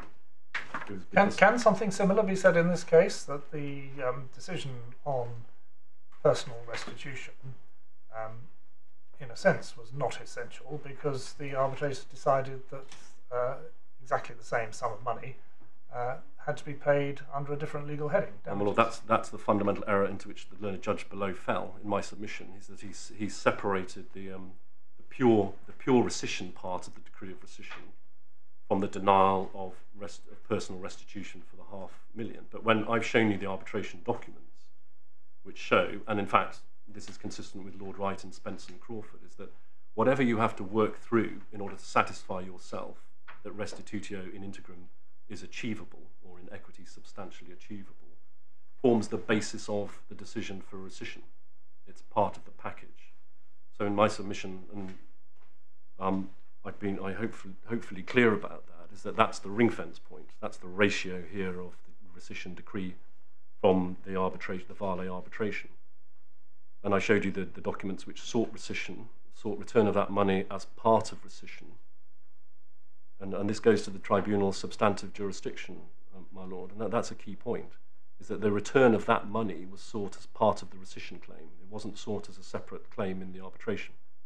So the only basis for the tribunal to have had jurisdiction over that point was under the rescission claim, not the separate damages claim which was compensatory and based on loss.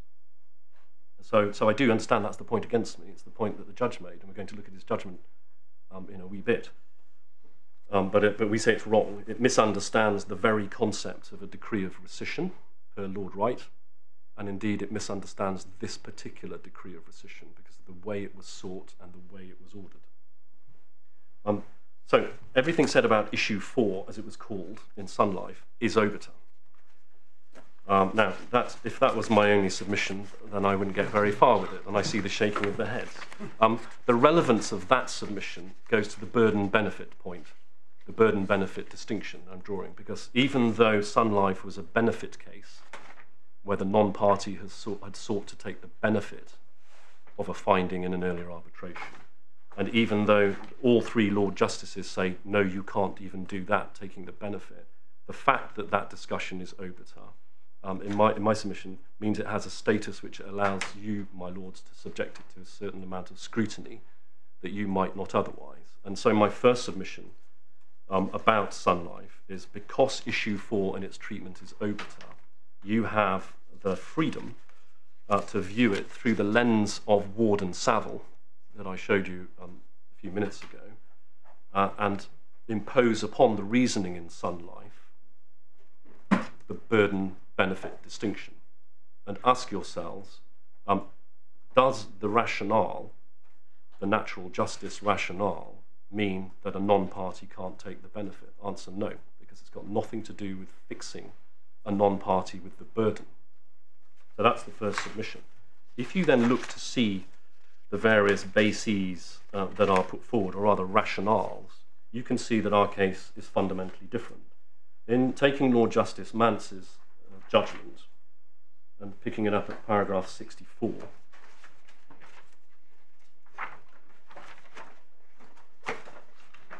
you see that he gives a series of 5 reasons for why the submission by Mr. Hunter on behalf of Lincoln being C in my model, can't be accepted. The first one is to do with the dicta of Mr. Justice Saville. You'd better tell us what Mr. Hunter's new principle was. Well, his principle sought to take advantage of the burden-benefit distinction. I don't shy from that. That's what Mr. and you see that from paragraph. Well, it's 53, isn't it, at the bottom? Oh no, that's the same thing.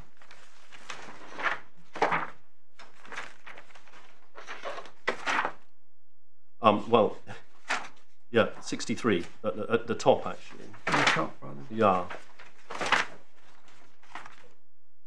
In the present case, Lincoln. So that's C. That's the non-party C on my analogue. The stranger is seeking to rely on the signal award as against a party to it. And then there's this: such attraction as there is in Mr. Hunter's suggested principle derives from this distinction. So I don't shy from the fact that the Court of Appeal, obiter in Sun Life, brushed aside the burden-benefit distinction. Yes. It was a benefit case, and they said it doesn't make a difference. But you have to look at the reasoning for why that didn't make a difference under the rubric of it being obiter in order to understand it. So Lord Justice Mance has 5 reasons. The first we don't need to worry about because it's to do with the dicta. The second one was the need for mutuality. Principles of res judicata and issue estoppel commonly operate mutually. And then if you take that all the way down to the bottom, to E, he says there's other ways of dealing with the problem, and that is collateral challenges and abuse of process. Now, I don't want to get back into the abuse of process point right now, but he says that's other ways of dealing with it. So he has mutuality. His third reason in paragraph 66 says it's based on general justice, and it's not convenient or just. So this, in a sense, is a justice point to allow a stranger to enjoy that, the benefit of someone else's legal process. His fourth is fortuity in paragraph 67, a strong element of fortuity here. And his fifth is the distinctions between arbitration and litigation, principle being joinder and consolidation, and indeed confidentiality and privacy. Now, before we go on to the next Lord Justices, what they had to say, I want to go through each of those in turn. If we go back to paragraph 65, mutuality. Well, we have mutuality here. We have mutuality here because when you ring fence the decree of equitable rescission, which includes the denial of personal restitution reliability, everyone takes that. We take it as defendants in this litigation, and that's the concession I showed you at the outset, and the claimants are stuck with it too. So there is mutuality here, as long as you have the ring fence. Now, it might be said against me, well, the ring fence might be a bit blurry in places. Answer, it's not. It's very clear what that decree of rescission involves. And even if there were any blurs in the ring fence, that's part and parcel of what these disputes are always like. That doesn't mean there isn't mutuality. If parties can't agree about exactly where you draw the ring fence, that often happens in cases of res judicata. Does it depend on your concession? What happens if in another case the party doesn't concede that they were bound by the findings of fraud but still wanted the benefit? You would say then in that case, on those facts, there was no mutuality and they can't get the benefit. Well, if my lords are with me on this appeal, your decision will be cited to that party in a strikeout application or some form of summary application. You'd have to choose. But is that the position, that if the party refuses mutuality, then he can't get the benefit, but if he chooses to accept it, he does get the benefit? No, dependent on his choice. That's not the proposition. Ah, right. I'm not making a tactical stipulation here to meet a hard point or to tick a box. The concession that's made in the appellant's skeleton is a recognition of a principle. The principle being so the person has to accept the findings of fraud and has to accept the recession, even if he says, But it's wrong. I've got the evidence to show I never lied. No. Nobody has to accept the findings of fraud because they're factual. The decree of equitable rescission is effectively sui generis. That's what my submission amounts to saying. It is a juridical creature apart from all others. And it's because it rescinds a contract ab initio between the contracting parties and as part and parcel. But it's granted because there was fraud. That's the basis for it. But and it doesn't matter. Even if it's a completely wrong finding and the party is fundamentally aggrieved by it, a third party, a stranger to the arbitration, is bound by a rescission granted on the basis of fraud. It's they would effectively yes. Yeah. But I don't need to go that far because my case is a benefit case. But you've got to have mutuality. Yes, you have to have mutuality. So therefore there has to be a benefit and burden binding. So they have to be bound by a finding of rescission on the basis of fraud. If they to get the benefit. Indeed, they don't have a choice. They are bound. And that's why they can get the benefit. If rescission is asserted against another non-party in subsequent litigation in X years' time, and it is asserted in the way it is asserted here, i.e. there's a pleaded reference to the award and that the award binds them, then that party, that defendant in those proceedings, in my submission, would logically be bound by that rescission finding. And that is because a decree of equitable rescission, like a divorce decree, is a thing in the world. It's bilateral in the sense that it affects the parties to it, bilateral if there's two parties. But once it's done, that's it. That contract is rescinded. Now, the basis on which rescission happens is entirely factual. It could be innocent, it could be negligent. In this case, it was fraudulent. Whether someone then wants to bring a fraud case, whether A, who's got his rescission, then wants to bring a fraud case against C, D, X, Y, Z, he still has to prove the fraud because the fraud findings don't bind anybody else. The fact of rescission is a hard legal fact for all time. That contract has gone. And it's not for anyone else to say that it hasn't, quite frankly. So that's mutuality. And it doesn't come about through some form of voluntary or tactical stipulation in this case in order to tick the box. It's just logically consistent with our case on what equitable rescission is. Equitable rescission is a hard legal fact for all time. That's mutuality. If you go to Lord Justice Mance's paragraph 66, based on general justice, we say actually that doesn't apply in the benefit situation, or at least it applies a lot less strongly in the benefit situation than it does in the burden situation, see Ward and Saville. Paragraph 67, fortuity. Well, what's the fortuity in our case, I would ask, where Vale itself has started legal proceedings, pleaded the award, pleaded rescission through the award, has got sanction from the court to refer to the award on the basis that it needs the award to bring this claim. There's no fortuity in that. Our case is so far away from Sun Phoenix's position as arbitral respondent, where it was arbitrated against by Lincoln in the second arbitration, and Sun Phoenix sought to set up, or rather Lincoln, the arbitral claimant, sought to set up a finding from an earlier arbitration. There was fortuity in that. Mr. Lord Justice Jacobs calls it happenstance when we come to his judgment. There is no happenstance and no fortuity in this case. Well, it might be said that there is fortuity that Vale are stuck with the obviously flawed reasoning of the arbitrators, which, as you've accepted, is internally inconsistent. Now, they've agreed to accept that as against BSRG, so they're stuck with it, but they haven't agreed to accept that against anybody else. Well, that fortuity, if it is to be described as one, arose from their failure to take an obvious point to get that remedy, the agency point. So should that fortuity, or should the later fortuity be the one that's visited upon my clients? I would say not, if you're analysing this through the lens of justice.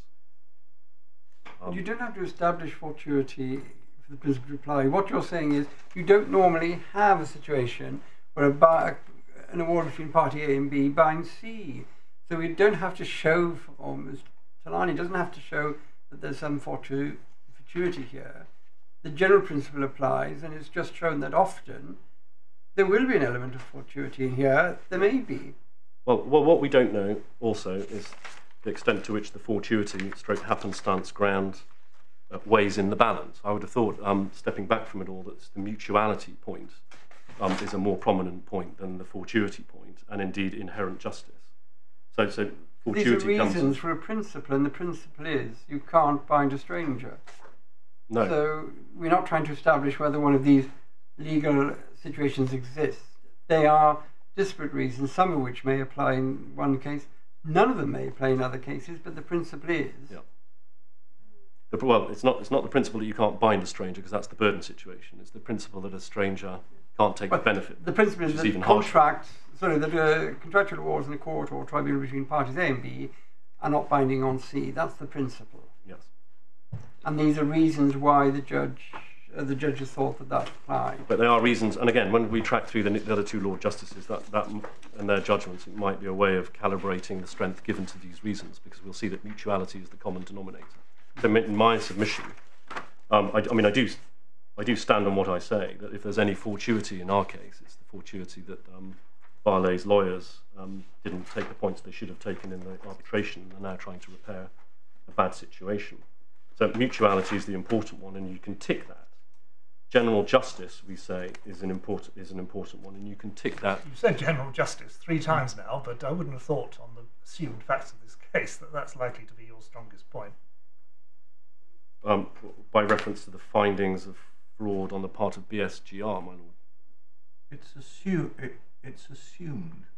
for the purposes of this appeal, as it was before the judge, not only that BSGR were fraudsters, but that your clients are not bona fide purchasers. They're not equities darling, or putting it more succinctly, they're in league with the fraudsters. And the appeals to general justice don't seem very well founded. Well, I mean, if that's the trump card that's going to be played, which I anticipate it will be in the next 2 hours, and if that's the answer to it, then that's the answer to it. In my submission, that wouldn't be a principled approach to analysing and distinguishing Sun Life at all. No, well, just like my Lord Justice Mayles, taking up points about general justice. But my Lord, I'm getting a bit concerned about time. We have been, I think, at least until the last few minutes, remarkably restrained in the number of questions we'd asked. You originally said that the course would take 2 hours to cover. How far are we from the end of the? I would have thought 20 minutes or so. Right, we'll let you get on then. Yes. Can I just say, at the risk of using the word justice again, that what we're talking about here is procedural justice. Yeah. We're not talking about the merits and the morality of the wider dispute. Good. That's what I take Lord Justice Mance to mean when he takes based on general justice. This is all about procedural justice. The phrase used in Ward and Saville was procedural justice and natural justice. They are both talking about the same thing, procedural justice. And then the final factor from Lord Justice Mance is in paragraph 68, and it's to do with the distinction between arbitration and litigation, principally around joinder, consolidation, confidentiality and privacy. Now we say that doesn't apply in a case. It doesn't apply, as it happens, in LCIA arbitrations because of the joinder provision. Because like I say, it would have been possible for Vale to join not just its co-claimant, Vale International, but any number of these defendants. And the tribunal could have ruled on that and joined them and bound them in. I know it's said that that's fanciful, but it's possible. So, which version of the LCIA rules apply to the arbitration? And if this is a point that matters, can we have a copy? You can indeed. There's a footnote in the supplemental skeleton that makes that clear. I think it was the 2014 version. But there's been a provision since '98, and it's basically it's jumped around in its subnumbering, but it's always said the same thing. So the tribunal has a power to join any party if either the party consents or the arbitrating party seeking their joinder asks for it, and then it's a matter of discretion. So it could have happened. So that meets the joinder point. Perhaps more importantly, we get into privacy and confidentiality. These are all said to feed into the overall rationale for why a stranger can't take the benefit of an award. But of course, that's all been blown apart in our case because this claimant or these claimants have come to court. They have invoked and pleaded the award. They've invoked the rescission decree in the award, and they have sought the opening up of the arbitral process in order to make their claims good. So I don't think they can invoke confidentiality and privacy. And like I say, joinder is subject to those rules. Very quickly then, Lord Justice Longmore, recognising in paragraph 71 that this is obiter because of the outcome on issue 3, gives his 5 reasons, starting in paragraph 73, the first of which is privacy and access to the award. Did you see that in the 5th line? There's considerable difficulty in simply producing an award. Arbitrations are usually private, etc. So his first reason is the privacy reason, and the accessibility reason, again, doesn't apply here, because this claimant has come to court and invoked the award and disclosed the award. The second reason, or second difficulty, is paragraph 75.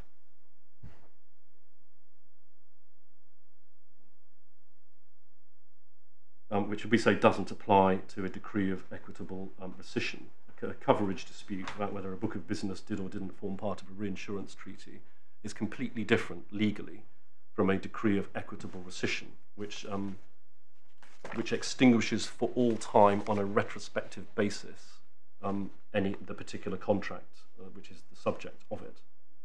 The third reason in 77, although his lordship didn't say it thirdly, is the long-established principle that estoppels are mutual. You have my submission on that.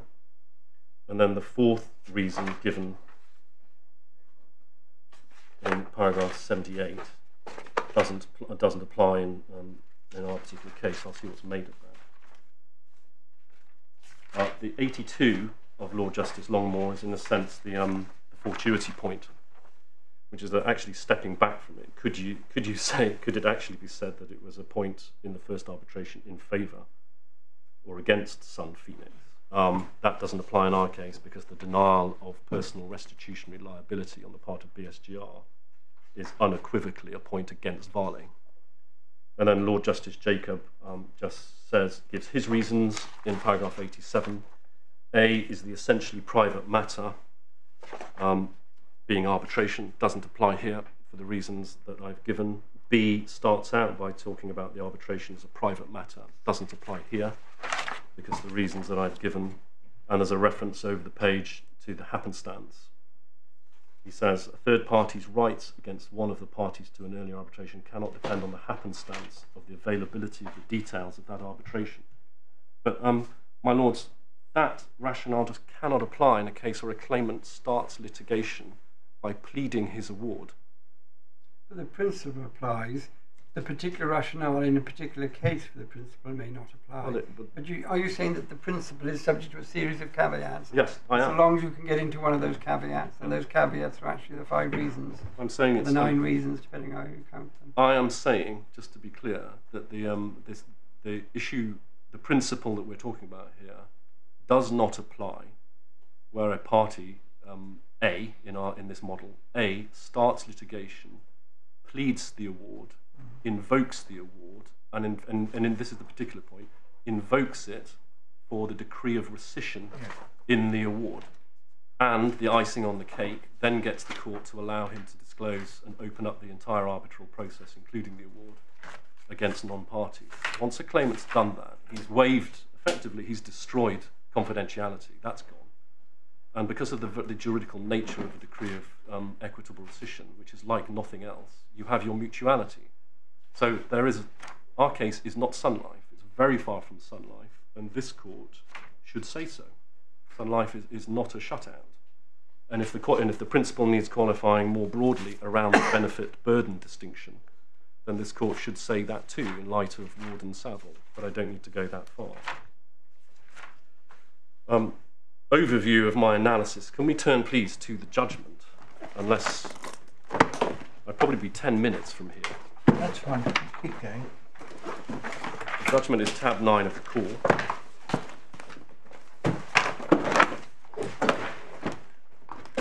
If we can pick it up, please, at paragraph 19.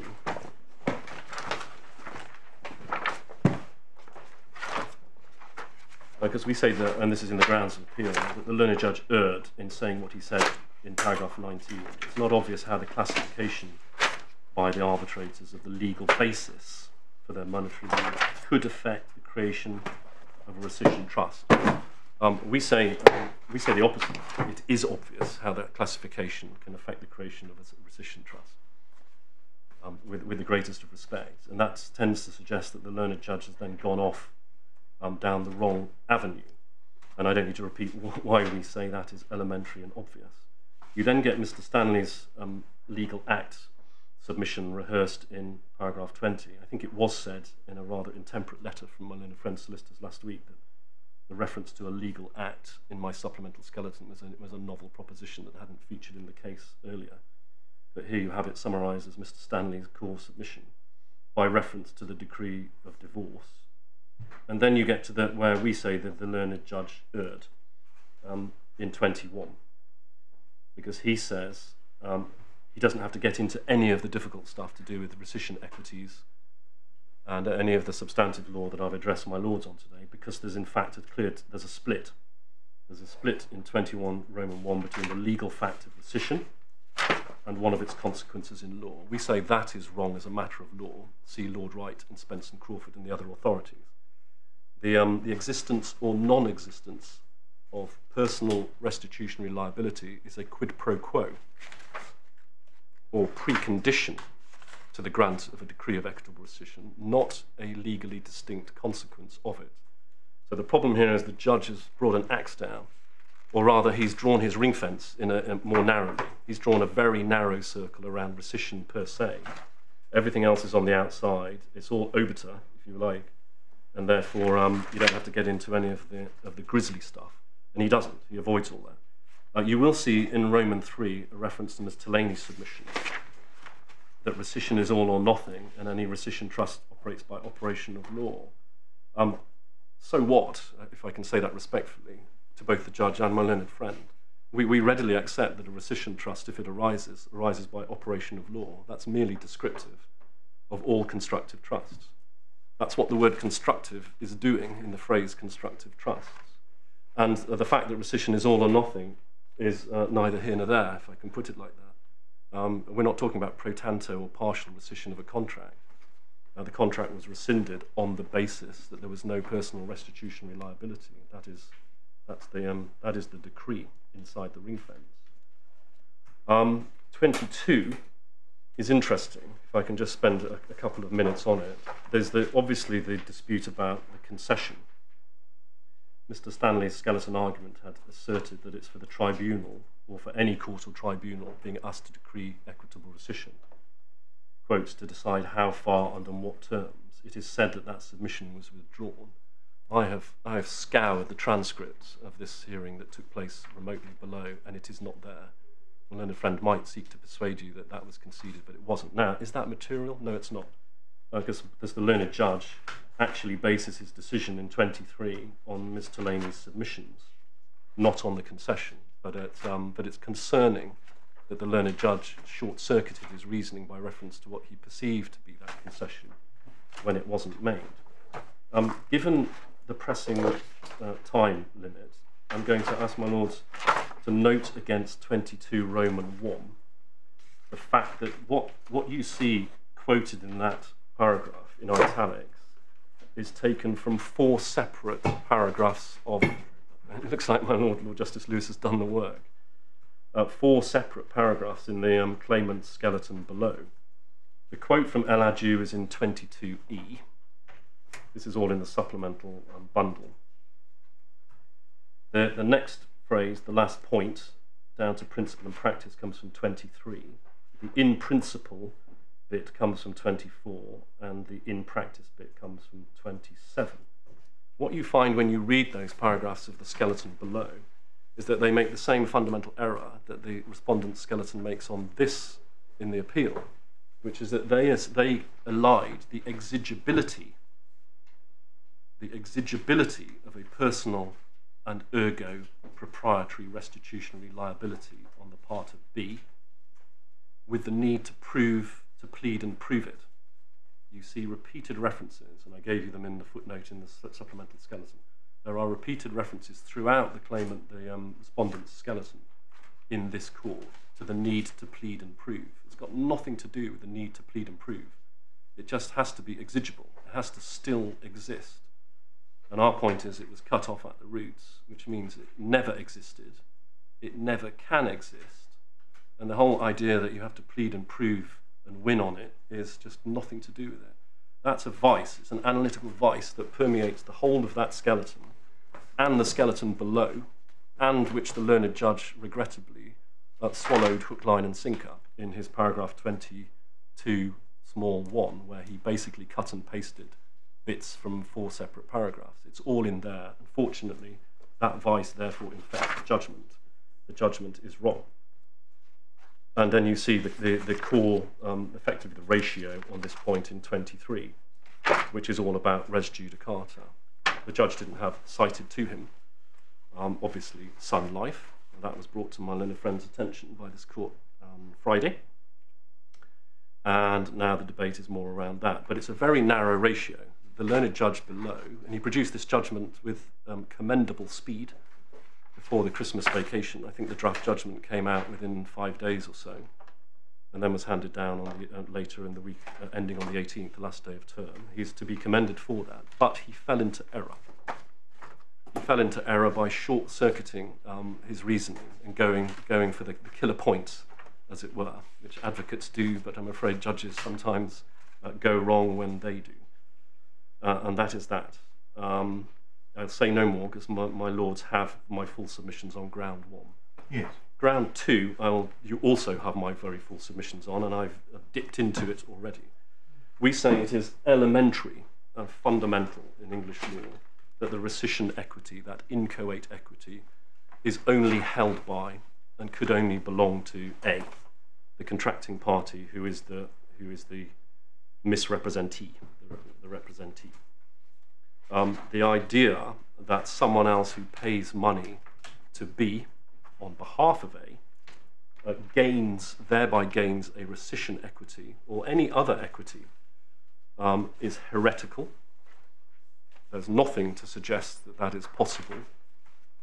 And we would say there is plenty to suggest that it is undesirable, because once you start splitting the equity or multiplying the equity into the hands of more than just the contracting party, you just end up in a messy situation. It is called, albeit forensically, a rescission equity for good reason. It is the equity to rescind the contract. It belongs to one person only in a bilateral contract, the person who's been induced to enter into it, and only him. There is no separate species of equity that belongs to other people who've got involved in the contract. And this all flows, this idea of splitting the equity to give a separate, distinct equity to Vale International, so it can then bring its own separate proprietary claim against these defendants, is all a device to get round a bad result on this point in the award. And that bad result for Vale on this point in the award flowed, from what I can tell, from some bad decision-making by its legal team, because they never ran the agency point. And should my clients, for all the moral judgments anyone wants to make about them for today's purposes, should my clients be fixed with a proprietary claim or the potentiality of a proprietary claim in circumstances where it all flows from what some lawyers didn't do properly in an arbitration over the course of 5 years, for which they charged $20 million in legal fees? In my submission, the answer to that is obvious. Whose fault was it that it took 5 years? That I don't know. I wasn't involved. My Lord, the answer to splitting the equity is said to be case management, by reference to the Supreme Court decision in Marek, and we've touched on this already. In my submission, there certainly isn't any precedent for it, and in my submission, it just isn't workable at all in practice to have B, in my model, B fixed with proprietary liability to A1, Vale, sorry, personal liability to A1, Vale, and this is in a different world where this has not been precluded. So B has a personal restitutionary liability to A1 and has a proprietary restitutionary liability to A2. How on earth do you case management the relationship between those and avoid the hazard of accumulation of remedies?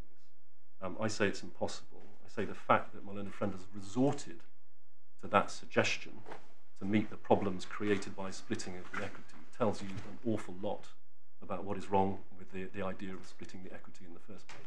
If you do split the equity, you will be making new law. There is no, I've not seen any suggestion, even in the academic writings. They do like to suggest that you can split the equity as suggested, but I'll wait to see quite how that is developed. My lords, I've gone longer than I planned, and I've gone past 1 o'clock, and I apologise. But those are my submissions in support of the appeal. Thank you very much. We'll resume at 2:05.